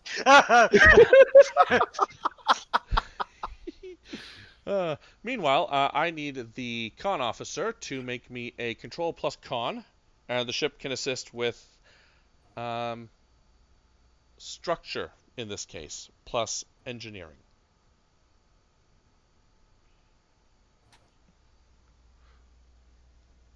Am I helping with that? Sorry. If someone can assist with by rolling the ship will assist with structure engineering. Who's doing the Sure. con officer? I can do it if. Oh, sorry. I'll take the con officer. And who's doing the ship? If you want to, Shizno. If not, I have it up. Yeah, go ahead. You already got it up. All right, McCall, what's my role again? This is going to be let me start from scratch. Control con for the pilot, structure engineering for the ship. This is going to be a difficulty of 2. Would you like a momentum? No. How about helm operations? Helm operations works. That momentum is not needed. That is 5 successes, yes. so 3 momentum. Okay, we're going through. She really took her time on the when we were down that one day in the holodeck. Kitty fly good. Okay. The case. There's catnip in that nebula. Oh my god, I almost bit Tate. The ship, the USS Concordia flies through the entrance with the grace of a fist punching through cardboard. Well, probably paper because it's just so much easier. And you find yourselves outside the interior. Starbase Deep Space 15, aka Cerberus Station, is in the distance. Transwarp Hub and its eye is in its closer proximity. The station, so for those of you who haven't paid any attention to the Deep Space 15, aka Cerberus Station game, the center of the Carcerai Nebula is a derelict, well, no longer derelict, Borg Transwarp Hub. Roughly if you imagine the position of it being the position of the sun, the station is approximately the distance of Venus to the sun, and the border of the nebula is around the distance of Earth to the sun. So it's all fairly close, cosmically speaking. There doesn't seem to be any starships present at the moment. They could be in dock, or they could be out running missions. But that doesn't seem to stop the station from hailing you as soon as you get close. On screen. And it turns out to be that of none other than the captain of Deep Space 15, Captain Crawford. Crew of the USS Concordia. Welcome to Deep Space 15. It's good to see you again, Captain. Yes, it's been some time. We are here with the delegates and pick up the rest of our crew. And we have the Admiral on board and his lovely wife. Of course, and he kind of like looks off screen. Proceed to dock yourselves in Dry Dock 1. I shall meet you post haste in the dock. All right, see you in a few. Crawford out, and the communication cuts out. Ensign, take us in. And try not to scrape the paint again. Yes, sir. One time. Oh, I love you guys. Okay. You heard it. Everybody heard it now. Yep, it's on record. But, you know, abusive relationships, as I've said. I mean, we've come to find out that being on the record isn't always truthful. True. True indeed. Yes. True indeed. Okay. You fly into the massive space dock-like doors. They open slightly too slowly for comfort, but eventually you are made to the interior of the station. Inside the station, you can see that a Sao Paulo class ship is in dry dock. It appears to be undergoing a little bit of maintenance to its port nacelle. This, of course, would be the USS Leyden.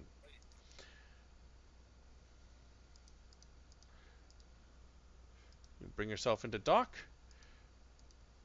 Permission to enter the station is granted. And those who wish to depart and explore the station briefly may do so. Oh, Talazin would be like jumping at How long the bit are we to- going to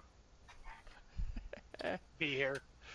You're the captain, and he's the captain. So as long as the two of you, come to an agreement, you can stay as long as you want. Okay. Yeah. I just was curious. All right. Cool enough. Works for me. So I basically make an announcement that we have arrived at Deep Space 15, the Cerberus station. Anyone who wants to go aboard is more than welcome to enjoy themselves. We're going to stay here for at least 24 hours before taking off for our primary mission. Very well. Gee, side question for you. Yes. How communication time from this station to Earth? What's the delay, or is there a real-time communications set up finally? Real-time communications is still going through the Midas array, but thankfully it is a fairly robust system allowing for near real-time.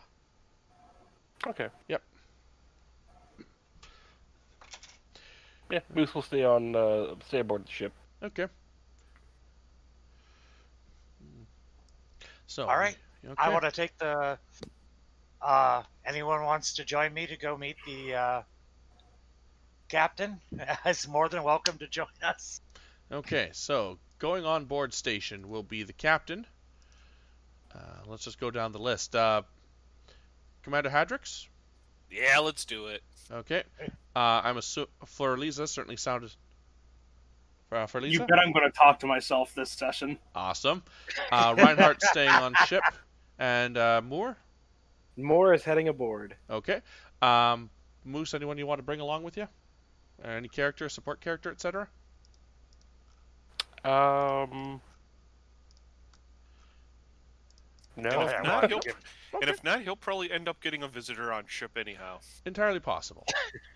Okay. That's why I wanted to let you guys pick who you wanted to talk to or not talk to. Fair enough. I don't have the airlock set piece copied over because, good lord, there were a lot. So let's just meet in the Eclipse because we were going to end up there anyways.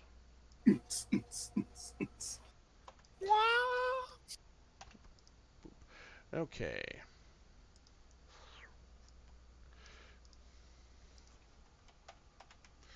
Okay. Nope, that's not needed. There we go. Hello. Okay, so we're just going to use Theater of the Mind for a second as Captain Crawford and, let's say, Commander Dalrum. Nope, Dalrum's away running mission. Commander Keevan, third in command. We'll meet Bashir, Hadrix, Forliza, and Moore, and any number of extras that are pouring forth.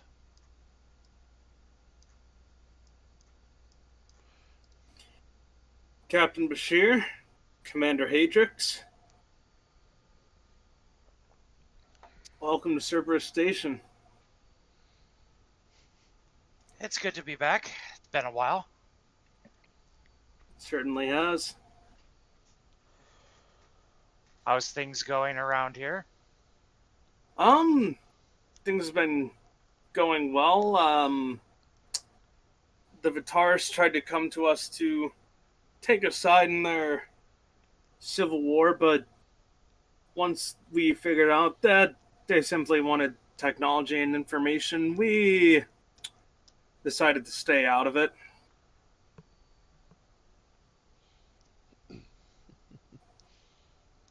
Have you had any other incidents with any of the other races? This is the fun part where I have to look in the resources folder because I know Oh. there's a thing there. There's a couple of things, and feel free to make things up too, because, you know, I'll roll with it. Yeah, sure. Things have been interesting with the Draven, for lack of a better term. And it seems like things have been going relatively well with some of the other species, all things considered. Although the situation with the Toga Lao hasn't been the greatest thing. We've been trying to help where we can, but it's been hard, to put it lightly. Have you had any further contact with the ancient species? And remind me, Jim, that was the race that we had contact with during like the final session of Yep. Cerberus. That was the Salak. The Hawking. The Salak. Mention of the Hawking in the resources. Yeah, that's right. Okay. We've had some. I actually have the USS Hawking doing some research on them, and as he sort of looks around at the crew of the Concordia, because I've got to talk to myself in this scene, Of course. he sort of locks eyes with Forliza for a second. Good to see that we have a descendant of the first interspecies crew in the Federation here with us. And Forliza sort of nods. It's like, it's a pleasure to meet you, Captain Crawford. And I as well, Forliza.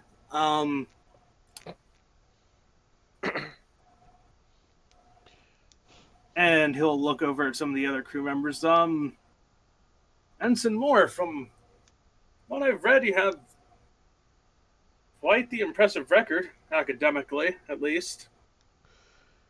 Something I'm rather proud of, yes.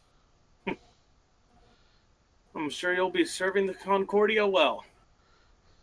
My goal, being out here, being able to learn and get to interact with everybody, is going to be quite exciting. Very different than Alpha Sotari.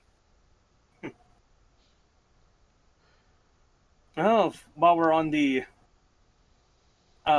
subject of exos, my current one isn't here, but Commander Hadrix, you'll be glad to meet my acting XO until Commander Dolram returns. Commander Kevin. Yes, I've heard of Commander Kevin. Commander? Commander? I see what you did there. I love it. Yes, I did. I've read up on your reports about the various races, especially when it comes to their technology. Very interesting. Well, at this point, I mean, considering all the times that we've had to deal with the Vatars and the Remnant and, well, any other species that we've that have decided to either shove something through the skin of the hull or decide to try to invade us, we've had a lot of experience, so could be worse.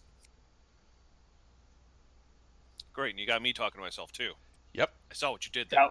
I think that was on purpose. I know that was on purpose. It certainly was. Well, once you all get settled, we should probably meet in the conference room of the station. We have plenty of things to discuss. Doctor, Cool. before we leave the station, I would like you to actually go down to medbay. Apparently, there was an amazing surgery done with the chief medical officer with the Vatras.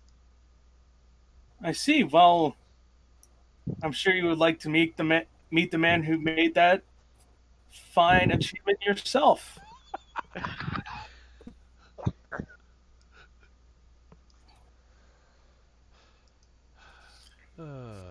I'm waiting for an answer, Captain. Yes, I'll go with you. I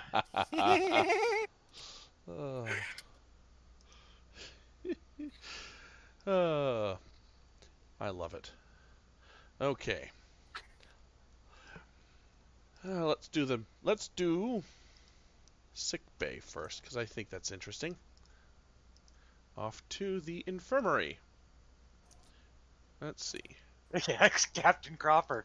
I think your head of security should search our ship.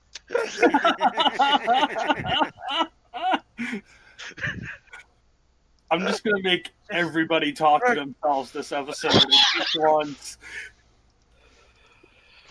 Oh, Lord, I'm going to have to do Southern Belle. You can do it. You wander in and you find... Yep, I made him go away. You find Dr. Sulkin currently working through some reports in the front office, searching over the shoulder of his nurse, who is currently not on the set. Whatever. Okay, so Dr. Sulkin is all by himself. Apparently it's very quiet right now in the infirmary. You must be Lieutenant Commander Sulkin. Salutations, I am. Salutations. I am Lieutenant Commander Junot Forliza. I am the Chief Medical Officer of the USS Concordia. This is the Captain, Captain Bashir. Greetings, Lieutenant Commander. We are taking off into the Expanse, and I've read a report on a procedure you've done on the Vatras with dealing with their cloning and the Emperor. It's the Vatars, sir. Sorry.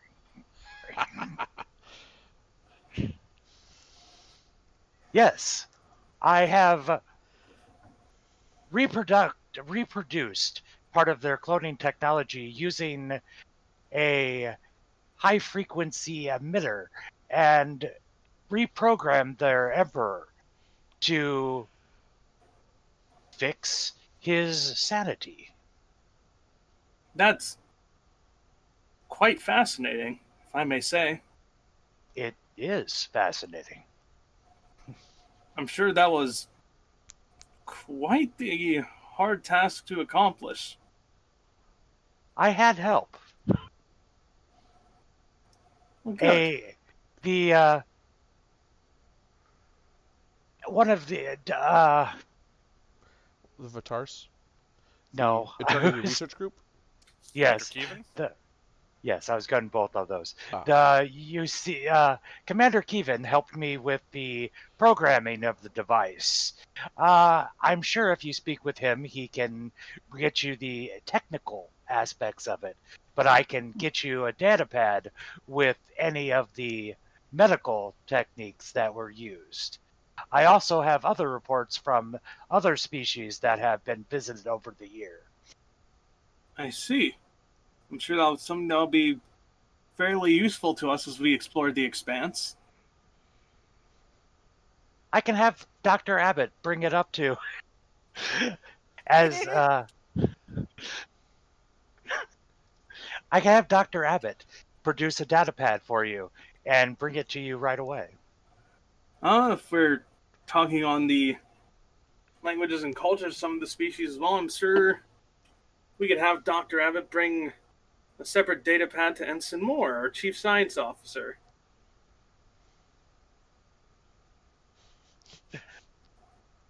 All right, well, I see that you guys have this covered. I am going to go to the... I think I'm going to go check out the bar. See you guys later. I shall see you in the conference room, Captain.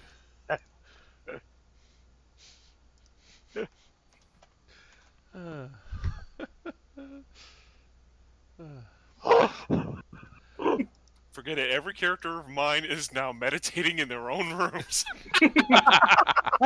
I'm sure Hadrix and Kevin are just enraptured in conversation right now. Oh, Jesus.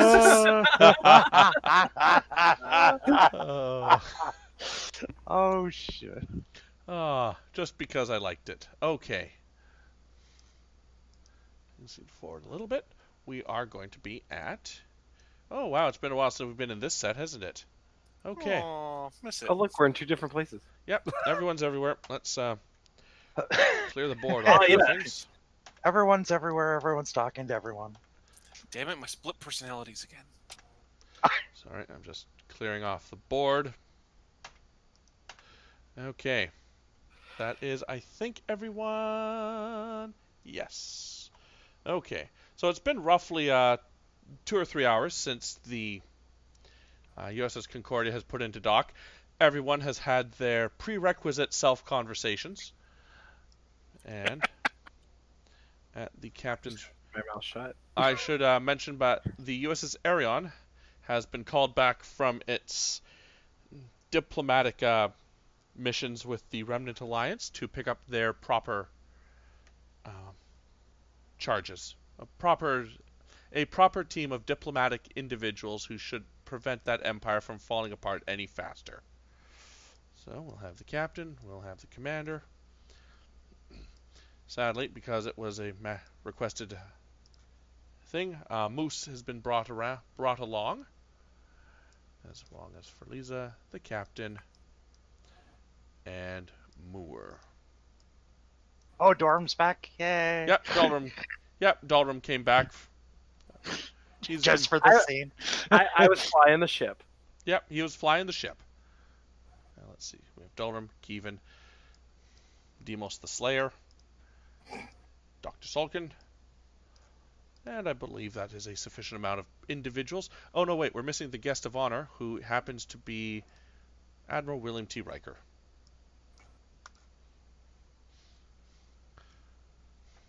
Okay, that is it, folks. Take it. So, we have several things to go over. First of all, from your perspective, Admiral, we're having the USS Layden and the Arion helping out with diplomatic efforts with the Remnant Alliance for the foreseeable future. Captain Bashir, you and the crew of the Concordia will essentially be watching their backs, as it were. Oh, wow. No, you'll be watching this station's backs, Captain. That's what The Laiden's job is to protect the Arion. The Arion's job is to ensure that the Remnant Alliance doesn't fall into further disarray. It seems without the Borg threat to keep them aligned, their internal politics have starting to drive them apart, and the Federation does not want this miasma of chaos outside one of our more strategic facilities. Well, certainly. Especially with firepower that they could potentially have. Yes. It is both mine and Admiral Zier's tactical assessments that that any one species from the Remnant Alliance poses a more significant threat to this station and the transwarp hub than any three species combined within the Lasai Expanse. Thus, a more peaceful, scientific, diplomatic starship and crew is assigned to the Lasai Expanse for the foreseeable future, while the more tactically oriented vessels shall assist in diplomatic and show the remnants that we are not that while we are geared towards peace, we are prepared to back up our own. We're prepared to protect our own. Thank you, Admiral. Moving on. I misinterpreted that note, so I apologize. My apologies. With Riker's stamp of approval, the Concordia will be receiving some auxiliary officers from the species of the Lasai Expanse. You will have representatives from 7 of the species, ranging from the Draven to the Togalau. And let's see here.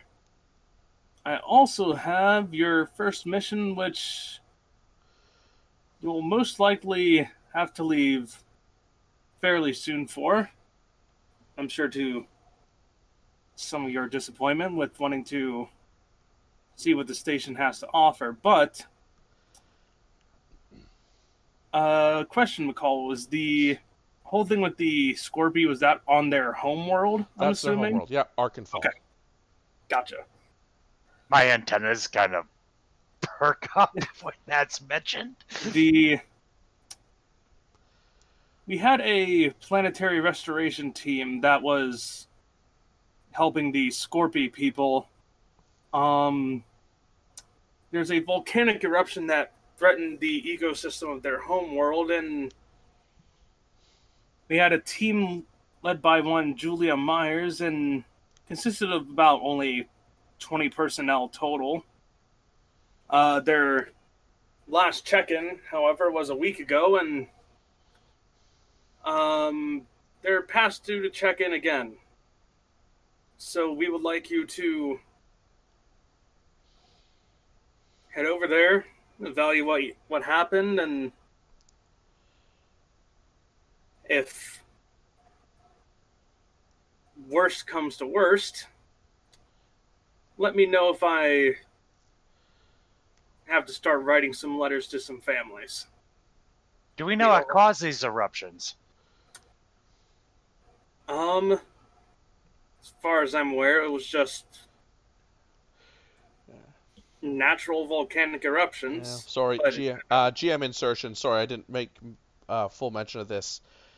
So when the Crawl, the chaotic species that emerged from, chaotic space, whatever, emerged, the Warden was activated. That was the giant platinum head that you may have noticed was not around Deep Space 15 anymore. Okay. But with the platinum head comes the platinum body, 2 platinum arms, 2 platinum legs, like Voltron. Except, awesome. Well, more awesome. Well, okay, maybe not as awesome as Voltron, but still cool and completely original. Patent pending. One of the platinum legs was a mountain, had implanted itself in the Vitars, or in the Scorpio homeworld, under the aforementioned volcano. When it was called to activate, it basically tore a continent in half. Gotcha. Yeah, Oh, my bad. Understand. I shall relay that information that I apparently Crawford has just now learned. That was the appendix part. No one reads the appendix parts on pads. Oh wait. Ah, gotcha. Yeah, yeah. They have to get them removed. That seems like an important thing to be in the appendix part of the pad. caused by warden activation, continent split in half. Got it. Good to know. That was just a footnote. Oh. Done. You're not going to get a leg up in this game if you keep doing that. That's what I get when I have players that toe the line. No. No. Damn it. God, Okay. I missed you guys.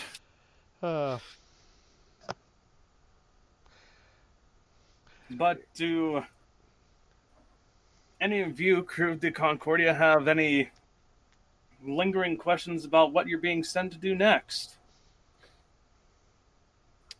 It seemed Do like we a have- straight voyage mission.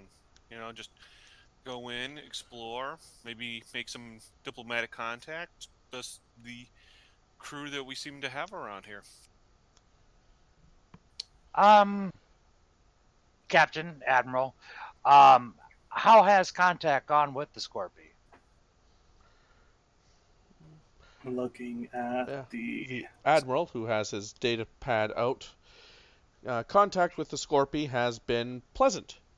It's been difficult to navigate around their interesting method of faster-than-light travel, but overall they are pleasant, but they prefer to keep within themselves, aside from a group of merchant guilds and diplomats. Do we have a specific contact? High Proctor Weekus is still the leader of the planet, but and he slides a pad of other names over to you. You recognize about 4 or 5 of them from your previous contact. I was looking specifically for the awesome-looking ranchers.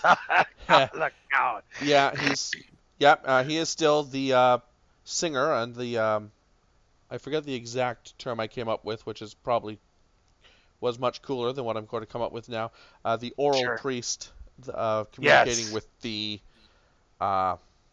attempting to communicate with the preserver technology. Yeah. Moore will speak up. Captain, do we have recent readings on the planet and the volcanic eruptions? we do, and we'll have those sent to you before you depart. How many were on this mission? Including Ms. Myers, a total of 21 people. Well, hopefully we can make contact and bring them back safe. I'm hoping that as well. If we can stop a volcanic eruption in the process, it'd be excellent.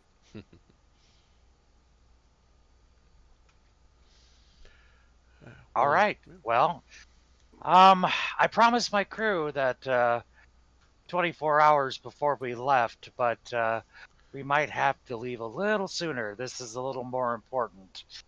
As soon as I can get the crew back together and we can set up on our way. Of course, but in the meantime, I do believe we have a performance somewhat soon. And Crawford just looks over to Riker. Admiral Riker. Oh. No, yes. Sorry, go ahead. Yes, the rapping Vulcan, wasn't it?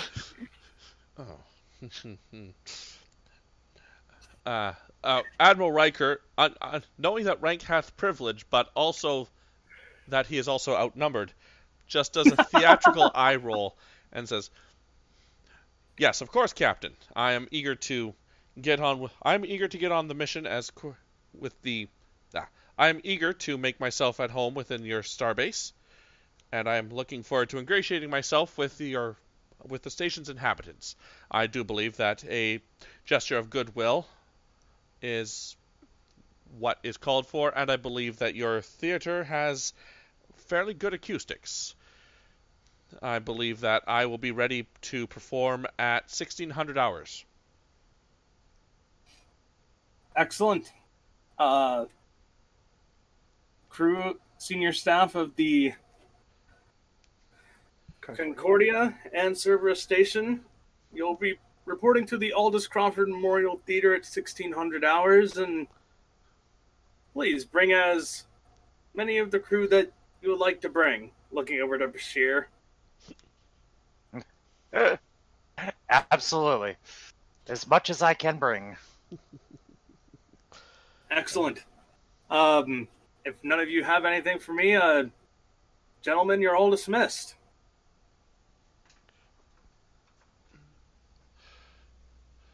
All right. Okay.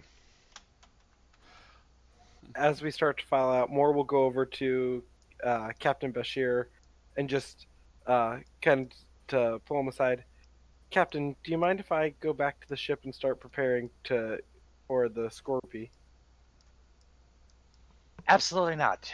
You can pull. I have documents on board. My old files on some of their species traits and scientific facts. I was with the Scorpy for some time. As I'm kind of scratching the back of my head and glad there's no pin paths around. Yes, I actually think I have data of samples of claw material and antennae pieces in my records. Well, I will definitely take all the information I can get. Do we have old readings of the planet so I can get a kind of before and after and start looking at what, well, other than the gigantic leg coming out of the ground, of maybe something we can do about the eruptions? I don't know if we have current stuff unless it's something on file. Personally, yes, there would be before the event. The Nighthawk did go to the Scorpio homeworld, and we did have quite a few readings on the planet, and we made first contact with the Scorpio, and again, air quotes. And we do have quite a few readings of before. I'm sure I can ask around and see if I can get anything current from Captain Crawford. If there's anything from the mission briefing. I will take anything and everything that I can get my hands on to start making the comparisons, see if we can do anything for them. All right, Ensign. I'll send anything I can find right to your pad. All right, I'll be in the astrometrics lab. All right. As the Cerberus crew begin to discuss the most recent findings from Dalrum's mission, Captain Bashir, you are, despite walking at a reasonable pace, Admiral William Riker catches up with you with relative ease. Yes. Spy Captain. guy. Admiral. Just a piece of advice, Captain. Despite him having a seniority in this region, you do not report to Captain Crawford. So, while he has diplomats from most of the species on board, and as a result has a wide eye into this area of space, do not feel that you have to follow his orders unless they are of a tactical nature defending the station, in which case, well, the station has a greater tactical capability, thus he has command. But that's splitting hairs. Understand, and I appreciate that, Admiral. I said my mind is of a scientific nature, and I understand where it comes to tactical. I will easily take his advice, but otherwise, I know quite a few. I've gotten most of the readings and everything from these species, and I have dealt with quite a few of them on my own. So I understand what you're saying, and I appreciate it. He makes a half grin and claps you on the shoulder. Just happy to help out. After all, Admiral Zier will be back soon, and, well, my understanding is, well, relationships between Andorians and rank can get a little more violent than Andorians and humans from time to time. Anyways, I'll see you at 1400. Or, sorry, yeah. Did I say nope, 1600. See you at 1600. I'm like 4 o'clock, 14. Nope, that's not 1600 hours. That's right. And with that, he wanders away, whistling. He wanders Someone's away. had too much pizza. Yeah. He wanders away whistling some catchy jazz number. And that is pretty much where I plan on ending the session, unless folks have things they want to do. Just to wrap things up, let's start with Moose. Moose, anything you'd like to do? He's just gonna be on the Concordia, tinkering with things. If anyone wants to chat with him, he's probably gonna be in engineering. Okay. For Lisa? For Lisa's gonna go talk with Moose. Okay. You'll find Moose in engineering. Let's get to Moose. Okay, so what is Moose doing when Forliza enters? I imagine he's under a console, just pulling some stuff around, just tweaking stuff.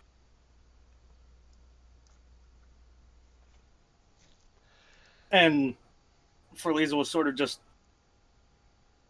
look down at the console that Moose is under, and they just say, it's like, I hope I'm not interrupting you. He'll stop for a second and poke his head out. Oh, hey, Doctor. Nope, it's good. What's up? I just wanted to... I'm not sure what the right words are, but, you actually served with my grandfather on the Avenger. Oh, yeah, you're actually a direct descendant. I was actually gonna try and ask you about that once my shift was done. Yes, Primari was my grandfather. Memory serves, he unfortunately passed several years ago, but he lived a long life. That was good to hear. Yeah, I wasn't on the Avenger for long, unfortunately. I think we made it about 6 months before Starfleet recalled me. I'm sorry to hear about that. Yeah. They wanted to integrate Betty into more ships, so I had to bring her along with me. And then start working on the refits for the other NX classes. Yeah, so it was fun. I have to ask, and he'll sort of just take a seat somewhere, whether it's on the floor, or there's like some sort of chair nearby. I mean, what was it like serving on, the first interspecies crew? For me, it was fine. I've already worked with other species during the Romulan War. I was used to working with, the Andorians, to a point, and Vulcans, a couple of Tellarites. So working on a ship with the rest of them wasn't that much different. Technology was a pain in the ass, though. Trying to work in a human power grid with a Vulcan tractor beam and Andorian shield array and Tellarite life support, that was a pain till we started actually making our own. I see. And you can tell, like, they're sort of trying to come up with, like, talking points for having a bit of a hard time. I know you were only there briefly, but how was their captain? We had two captains. We had a Tellarite. He was, was a Tellarite. He was good. And then we had Andorian. And he was good as well. But I didn't get a chance to really serve with him too much. Shortly after he came on there, as I said, I got transferred off. Seemed like a good fit, though. He liked painting. Oh, it's I guess it's good to meet somebody who was on that crew that's the only one that's still alive, as far as I'm aware. Yeah, not, by choice and accident, really. Of course.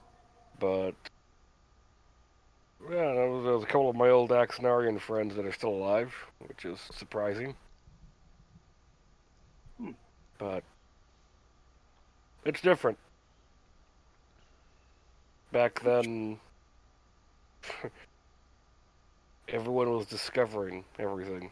It was sailing the uncharted. I missed out on that. And then from what I understand, with the 23rd century was more like the Wild West.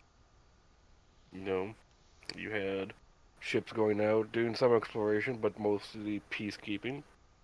And then the 24th was the age of diplomacy.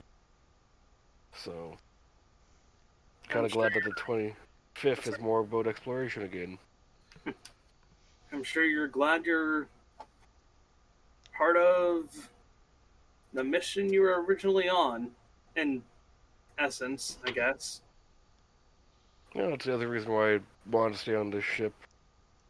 The fact that she's self-sustaining, theoretically anyways. You get to go out into deep space and explore.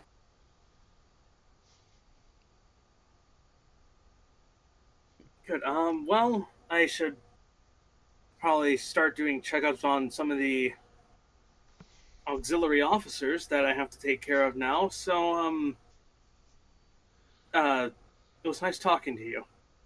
It was nice talking to you as well. And for Lisa, we'll just walk out of engineering. All right. Ensign Moore. Anything you're doing? I would be in astrometrics, putting up the planetary data, and probably listening to just random music. Fair enough. Commander Hadrix. I think he would be just trying to get himself set up with the new crew and looking over the new crew rotation, Okay. the new crew coming aboard. So just book work. Okay. So major question: 3 or 4 shifts? As commander, I'm gonna say we should be on a 3-shift rotation. Okay. Alpha, Beta, Gamma. Gotcha. And finally, Captain Bashir. Anything for you? Yes, nothing major, but yes, I am setting up my ready room, and I have replicated the painting on my wall of Captain Singrel on a mountaintop with the volcano exploding as he's fighting off, what was it, a Gorn? It was a Tholian. A Tholian, yes. Nice. All right. And as you mount it, the end credits shall roll, and that is the end of Session 0, folks. So, Woohoo! thank you all for not blowing up the ship on their first. Even though we tried You twice. literally tried. Much. We didn't blow it up much. Yeah, just a bit. So, thank you all for playing. We have moved to a weekly schedule, so we are on every Friday, as long as GM Sanity maintains itself. We will be back next week, and we will see what happens with the Scorpy and the leg that destroyed a continent. So, until next time, guys, bye-bye. Bye. Later.